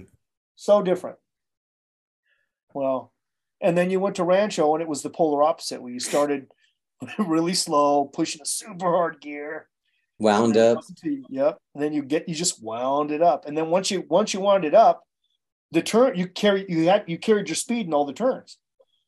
Because if you lost your momentum, you weren't going to get it back again. It's Daytona. Yeah. We need if we do another Dirty Fest, we need to this track isn't that fast. We need to ramp it up a little bit. Hey, slow down, Junior. Some of us have to go to work on Monday. Yeah. A lot of people are asking about that. A lot of people are concerned about that. Just for the video, they're concerned about Are they really? Yeah. Yeah. Absolutely. And one guy sent the note through the website was wanted elevation. Like, what is the elevation drop? I don't know. Something like that. Yeah, I go watch the video. Yeah, BMX, not mountain bikes. Elevation depends on how high you're on the seat post. Oh man! All right, so we talked a little bit. I got just a couple more standard questions I got to ask you because people will want to know. Of all the bikes that you raced, what was your favorite? I'm talking to you two. By the way, I'm talking to you two. Yeah. Go ahead. Lee already said his. I already said mine. Mine was cool. Yeah, but tell me why. Tell us why. And by the way, the first generation one, the ones that gusset in the front, the black one with the gold wheels that my first time when I was on the team with Kevin, that was better in my opinion than the second generation one. I think they called it the laser light or something. I didn't like that one quite as much. I don't know. I think I had a lot of success on it, but it just felt really good. The GT obviously was a really good bike, but I think I was, kind of like Eddy. We stopped growing pretty young. By the time I was 15 or 16, I was done growing. During the early years on my GT, I was growing, and maybe that's why that bike wasn't the greatest because I never felt like it really fit me that well. But once I landed on that first Kuhar, I really liked that bike, and that's about when I stopped growing. So it probably had something to do with that.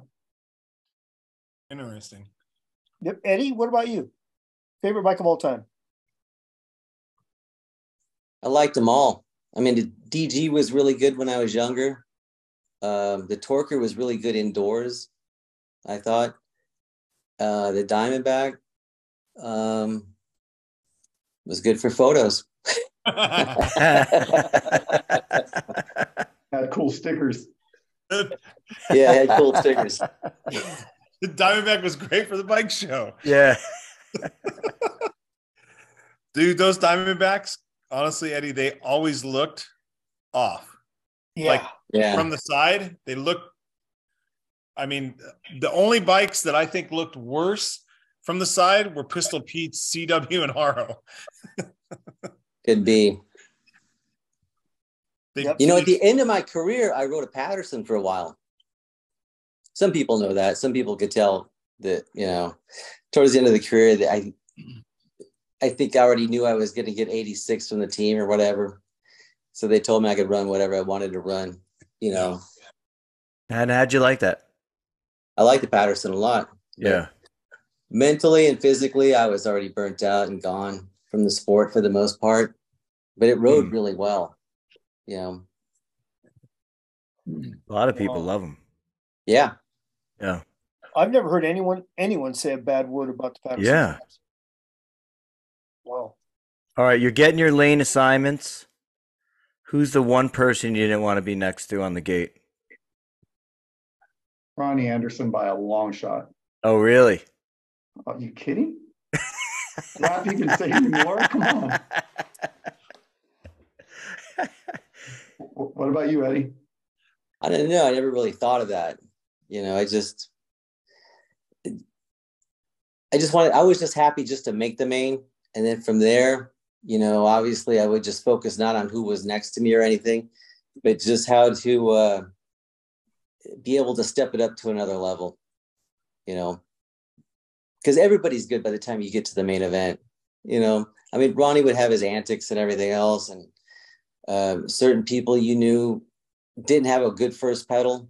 And that was probably one of our better things on a Diamondback was we had better first pedals than a lot of people. And then some people may have had a little better, power and strength down the straightaway. So I didn't really care about who was next to me at the time. I would have thought you'd say Liz Torres. Could be. Mike, I don't know. I don't know if I ever asked you guys what on that. Who did you not want to be next to? Sean Texas. And why? Just because he's big? He ran his bars crooked, and he purposely set his bars up sideways. And you don't know what was going to happen. 1, 2, 3 pedals into it. I mean, that is the PC way to say it. Yeah, I mean, seriously. And he could actually just hit the gate, or he could flip for no reason. And he was so big, he took up a lane and a half. Yeah. No, I'm not kidding. I mean, he took up a lot of space. Yeah, it's true. And if you got just a half a wheel behind out of the gate, and he was, a little bit in your lane, if he was a little bit in your lane, he was a lot of bit in your lane.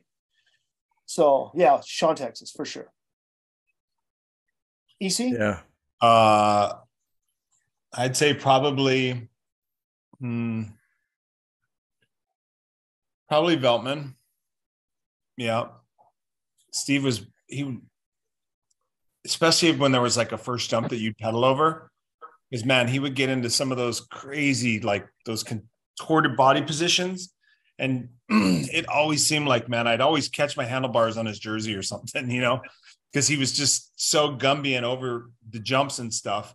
And he was pretty fast out of the gate, man. So depending on which way the first turn went, if I was on the inside of him and he was going, especially if he's going fast that weekend, I would, as soon as I saw lane choice, I'd start planning like, okay, if I'm going to try to get my best start, what's the B plan? He's already on the B plan. I would already be like strategizing. Okay, who's coming with him? Is he in lane 8? Or like, it's like, okay, do I let him come over and shut the pack down and then cruise around the outside and try to get a second, third place out of the first turn? That type of stuff, versus just trying to fight with him and tangle bars with him and then ruin the whole race. So, but Steve always seemed like he was always fast and powerful, man. What about you, JV? Shit. I mean, I was like Eddie, I'm happy to make the main, but getting lined up against like Rick Palmer, Kevin Hall. I mean, I wasn't very big, so I felt like those guys were monsters, compared to me next to them. Didn't feel comfortable, but yeah, I think Rick Palmer, for me, getting next to him, I was like, oh shit, he's coming right over. He's coming right over. He was a big dude. Yeah. Well, you're talking to two guys right here on this podcast that were not big dudes. No. But fast out of the gate. Yeah. You guys, you both were very fast out of the gate. You won races. And everyone knew you both were not going to make a lot of mistakes. So if you were in the gate, if I was in the gate with either one of you, you had to be on your game, because you knew if I made a mistake, or if you made a mistake, you guys were going to be right there. Yeah, and if you got good gate starts, it was going to be hard work to beat you. But one thing a lot of people I don't think know is that you're both good jumpers, because you neither one of you did a lot of it, didn't get a lot of magazine shots of you guys jumping, but you were both good jumpers. And, I disagree. I don't know about Eddie, but I never really considered myself a good jumper. I didn't work on it. I didn't care. My goal was just to go fast. Ever since I left Snipes that day and somebody told me you're not supposed to jump off the jumps, I didn't really care about that stuff, to be honest with you. My hot shots and when Osborne used to do those hot shots was pretty embarrassing. If you ever see that picture, I'm literally in midair like this, like a stick figure. So I don't even want to claim that I was a good jumper. I wasn't afraid to jump distance and height and all that stuff, but as far as style, nah, I didn't have it. Listen, you had it in that no matter how big the jumps were, and this is where I'm going with this, no matter how big the jumps were, no matter how steep or how long or how wide, you both of you would jump them no problem, and you would always do it very smooth, and you always did have, both of you had a little bit of style. It wasn't big, gnarly, whatever, but you were both good jumpers. Lee, I see your post of you riding your mountain bike, and you still got that table X up. Yeah, I'm a much better jumper on my mountain bike than I ever was on a BMX bike, for sure. I don't know. I disagree. You started that. You started that on a 20-inch, bro. I don't know, man. I think there's those big old wheels. Everything happens slower in the air. I agree with you on that. I would never jump a BMX bike now, man. No, I won't even ride one. No, hell no. Well, I'm grateful, Lee, that you're not a fantastic, phenomenal style jumper. Because remember, My first shot in the magazine was because I tagged along with you and Kevin. And you guys were not, neither one of you were like, pow. Neither one of you were John Cruz. You were probably the only one in Riverside that was a good jumper. No. Oh, no. Who? Okay, yeah. Yeah. What about Jumpin' Jim Pratt? Yeah, Jumpin' Jimmy Pratt. No. I didn't say fearless jumper. I just said hill jumper. No. We all did love to jump, though. We all did love to jump. Well, EC, anything else?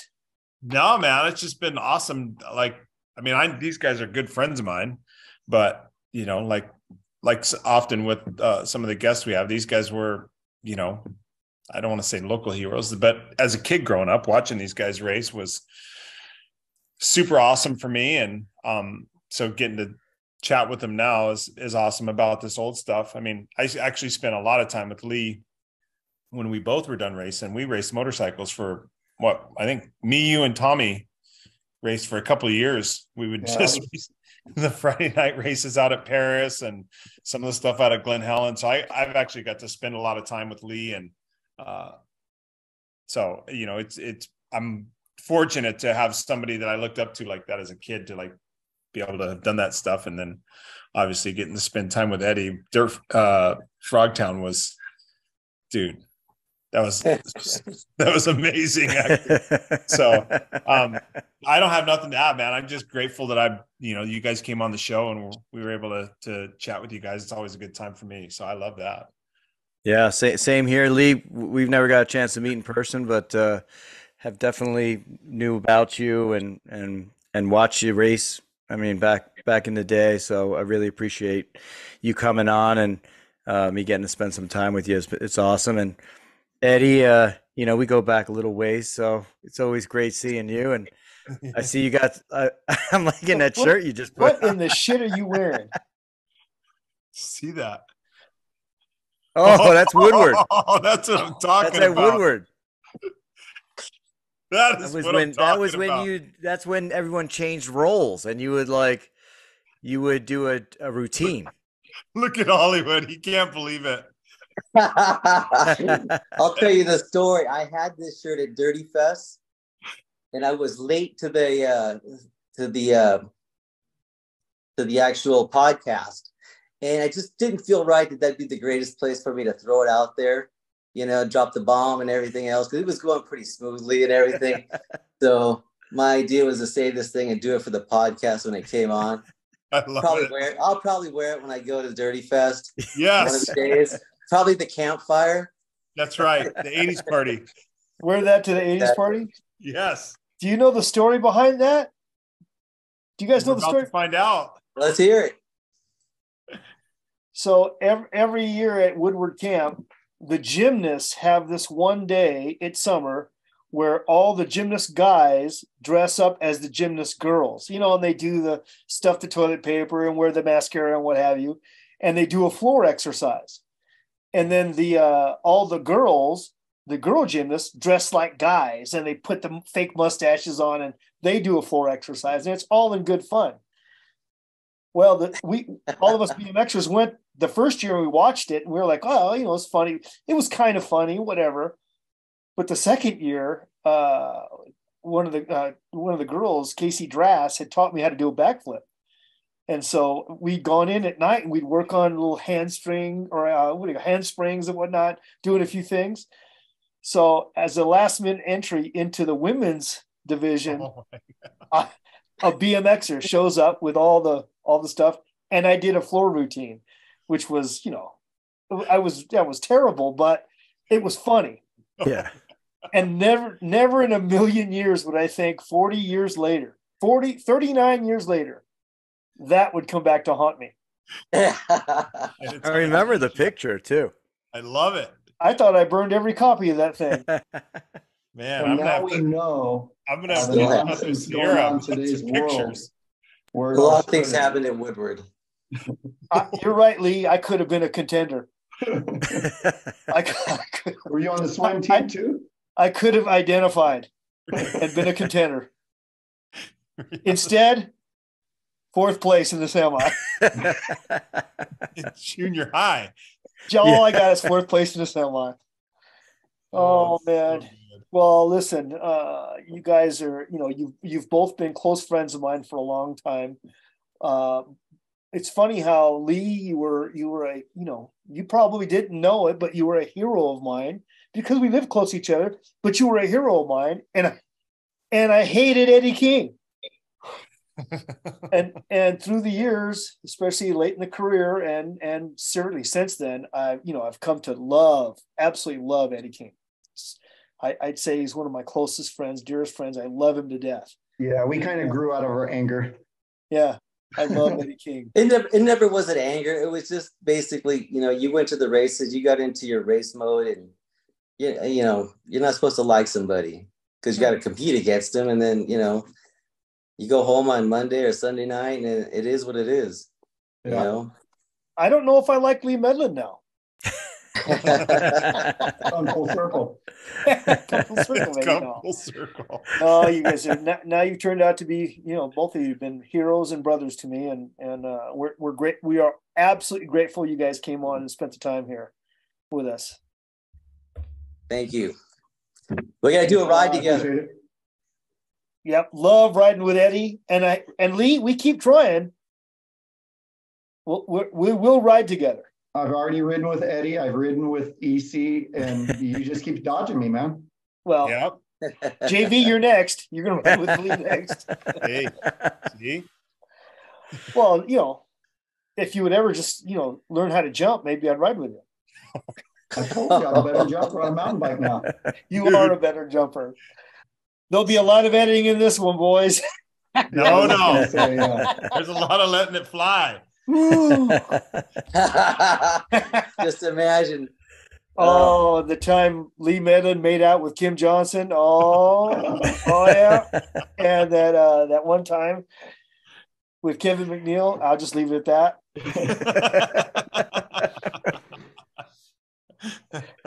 Oh, Eddy, you got to do me a favor, man. Take a picture of, take a selfie with the shirt on and send it to me because I want to make sure I put it on the screen really clear and close so everyone can. Absolutely, you mock got that. Me. I love it. Yeah, for sure. Hey, seriously, thank you guys. You're champs, you're friends, you're rivals to this day. Love it. Thank you guys. Bye, guys. Yeah, boys. Hey, this is John Cruz. No, we're not having an earthquake. I have Parkinson's. What do you think of that, Michael? We ought to pitch in and get you a gimbal. That would be nice. But seriously, this is John Cruz, and I obviously have something going on, and I was diagnosed with Parkinson's 20 years ago this year, actually. So I've chosen the Davis Finney Foundation over the years to be my voice for Parkinson's. If you're not familiar with the Davis Finney Foundation, Davis Finney is one of the winningest cyclists in American history. He's the roadie, if you guys remember those roadies out there, all that Lycra and stuff. But he is just a great man. When he was diagnosed with Parkinson's, he decided to make a difference in people's lives.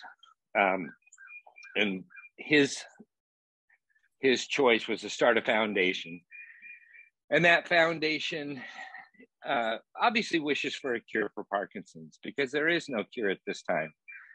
But they recognize that you have to live with Parkinson's. And your caregivers are having to live and take care of us. And the Davis Finney Foundation, that's what they do, is they only look for a cure, but they look for ways to enhance the quality of life for Parkinson's sufferers and their caregivers. So I appreciate all of you supporting the Davis Finney Foundation. It certainly means a lot to me. I know we all have something, right?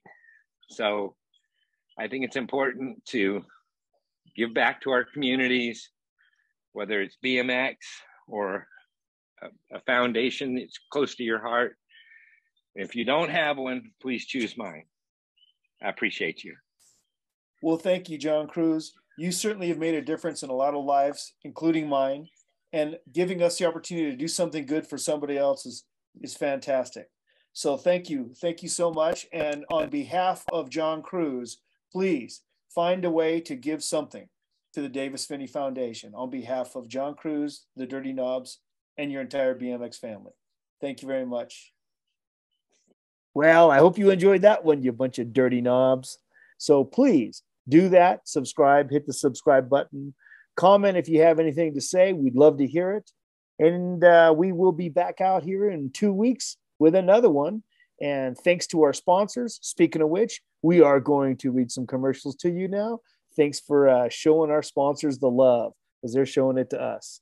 Thanks again, and we'll catch up to you soon. And then sing it out right now. All right, coming live and direct from the Colt Clubhouse in Santa Ana, California. Come on down and get all your BMX needs. We're giving away free air for your tires. That's all I got, brother. That's great. That's great. All right. Now. It's perfect. Perfect. Kinda, designed for your journey. On the road, on the trail, or on the racetrack, you can count on Kinda quality. Our tires are engineered for performance and value across a wide range of interest and applications. See why Kinda is the right choice. It's your move. Imagine how bikes can lead to a healthier, more connected world. Bikes set us apart, free to explore and move and experience our relationships with people and places like nothing else can. At Ceres, we don't just imagine a more bikeable world, we're all in, making it happen. SR Sun Tour shares your passion of cycling. We are committed to giving you the highest level of service in the industry, along with products that hopefully will exceed your expectations. Serving riders is the cornerstone of our business, and we pride ourselves in doing it. Hopefully. Hopefully. Velocity Bike Park is the premier bike park for riders in Southern California, with 25 miles of world-class trails, obstacles, flow track, and races for mountain biking, gravel, and BMX. Ultramax, no matter what size tube you have, we have one thicker. If you're a racer and use your tube really fast, or you're in the cruiser class and have a bigger tube, we got you. Our tubes don't go flat because our tubes are thicker. Our tubes will not be found where young people hang out or for rent at any time. But you can still get an Ultramax t-shirt at dirtyknobs.com. Hi everybody, Toby Henderson, founder of Box, co-founder of American BMX Companies, the owner of Race Inc., Botima, and Cook Brothers Racing.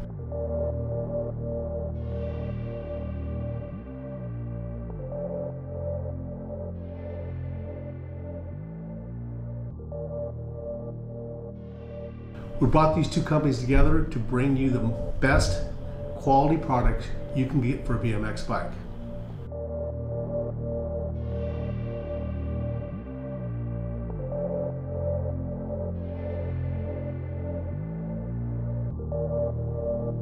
We're all about the rider, so please check out our Level Up and Rider First programs. See you at the track. ODI Grips, the world leader in grip technology, home of the lock-on grip system. Check them out over at www.odigrips.com. 4416 Designs commercial, take one. There you go. All right, 4416 Designs. We make shirts, but we don't sell them. We're just giving back to the sport. If you're out at Ukaipa BMX and you need a shirt, hit me up. I'll hook you up with one. Yeah, I love that. Mega Design Group is a full-service marketing firm. They handle everything from logos to advertising to packaging. Having over 25 years experience in the print and marketing fields, they can handle any hurdle. Check it out at megadesigngroup.com. Cool Stop Brake Pads. High performance bicycle brake pads since 1977. Check them out at coolstop.com. That's KOOLSTOP.com.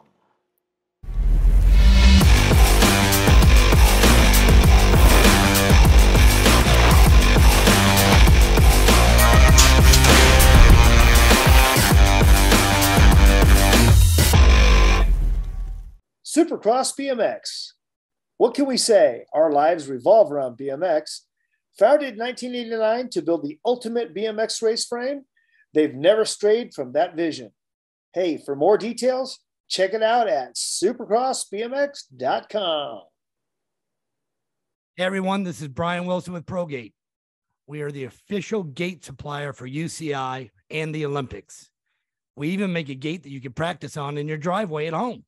Wait a minute, who else are you making a gate for? We're making a gate for Dirty Fest. You guys got to come and check it out. Whatever Dirty Fest needs for this track, we're going to supply it. We're not some French knockoff, you know. We're the gold standard in BMX gates. And make sure to check us out at progate.net and bmxtracksupply.com, and we'll see you at Dirty Fest for sure.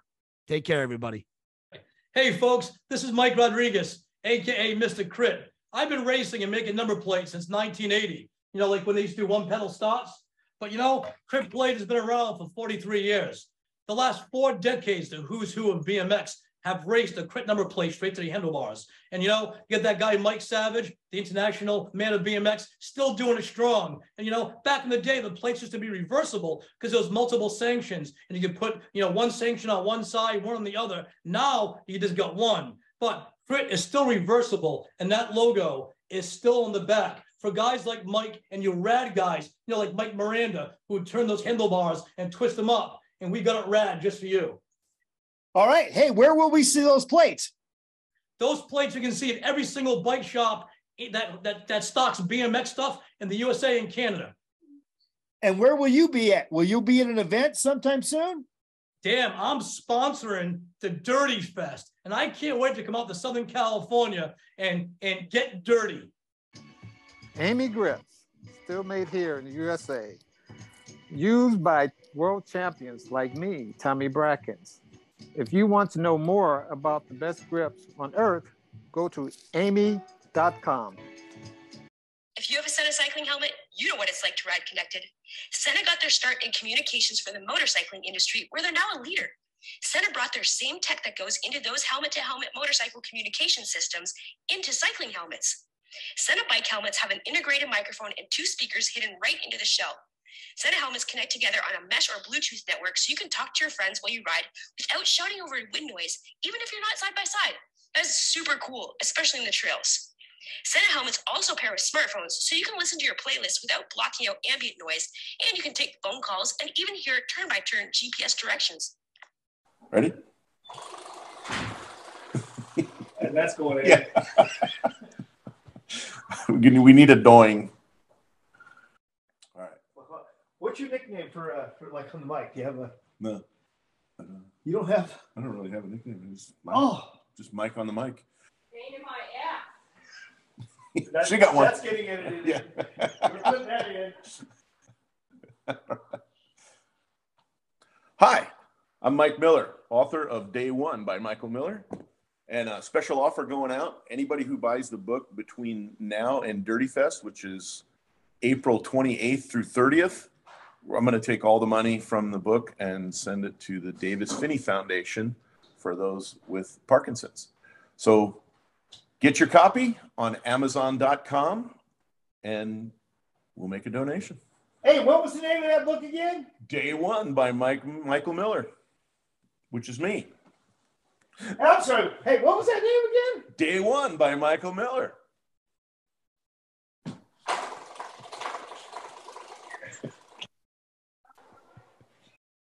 Hey, support the podcasts that support us, our friends. The fine folks over there at All Things BMX, which is our favorite Wednesday night live podcast, as you know. Our buddies over there at Beer Budget BMX, Big Bike BMX, and BMX Weekly. Check them out. Check them out. Our friends. What's up, everybody? It's your friend Isaac from Big Bike BMX, and I've got a podcast with my best friend, 80s BMX Craig. Yep. And guess what, you guys? If you have enjoyed your time here on the Dirty Knobs podcast, we'd love for you guys to come over and hang out with us at Big Bike BMX, where we've got all your old school legends and BMX from the past and today at Big Bike BMX. Isaac, come check us out. We'd love the opportunity to win you over. And if not, hey, it's just another place to talk about BMX with your grimy friends. It's fun. Hey, Dale Holmes, I want to tell you something. One of my favorite podcasts that I never miss is BMX Weekly. Even though it has an accent, I still love it. Cheers, Mike. You can get all the podcasts on bmxweekly.com. Old school, mid school, today's school. Check it out. Yeah, BMX Weekly. Hey, here we go. Hey, Beer Budget BMX, baby. Coming at you live from the Beer Budget studios over here at the Hack Shack Quarantine. Oh, man, we're coming in hotter than Satan's nutsack. Yeah, we are dirtier than an Alabama strip club where reclass pros go and get lap dances by their half-sister. Yeah, the only show that'll make you second-guess your life choices like a Amish on an e-bike. Hey, if you guys enjoy what you just listened to, make sure you tune in every Wednesday night to the All Things BMX show, the only live streaming podcast show in the game right now. Even ask Mike. He's been on. Vicente's been on. Still waiting for that other guy to come on the show. You can find us on YouTube, Twitch, and Facebook. And you can also find us at allthingsbmxshow.com. Keep it dirty.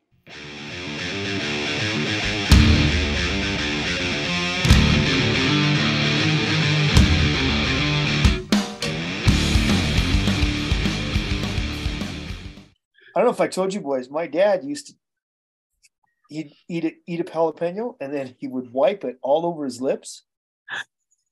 And then my nephews and nieces and I, oh, come here, come here, come here.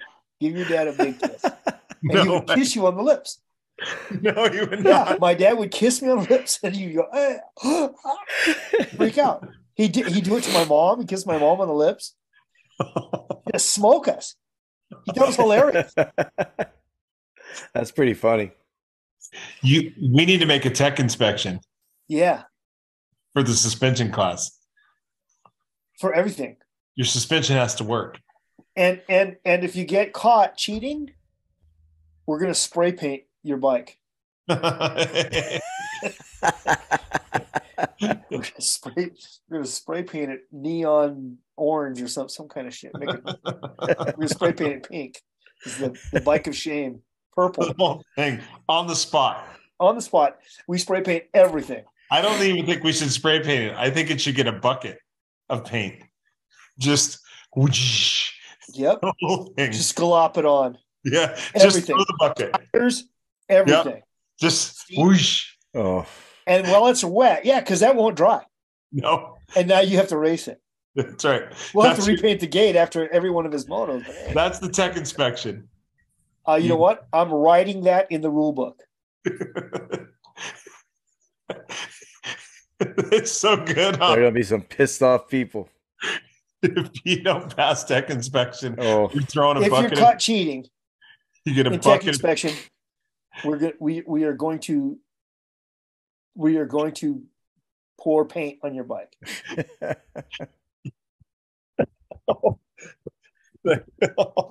That's a great rule. Right. Don't you? Instant gratification. I like it. And everybody would know. We'll be gratified. Yeah. After we're like 6 feet under the ground, these videos are going to surface somewhere, trust me. No. This external hard drive. When we're done with this one, I'm going to take a ball peen hammer to this external hard drive.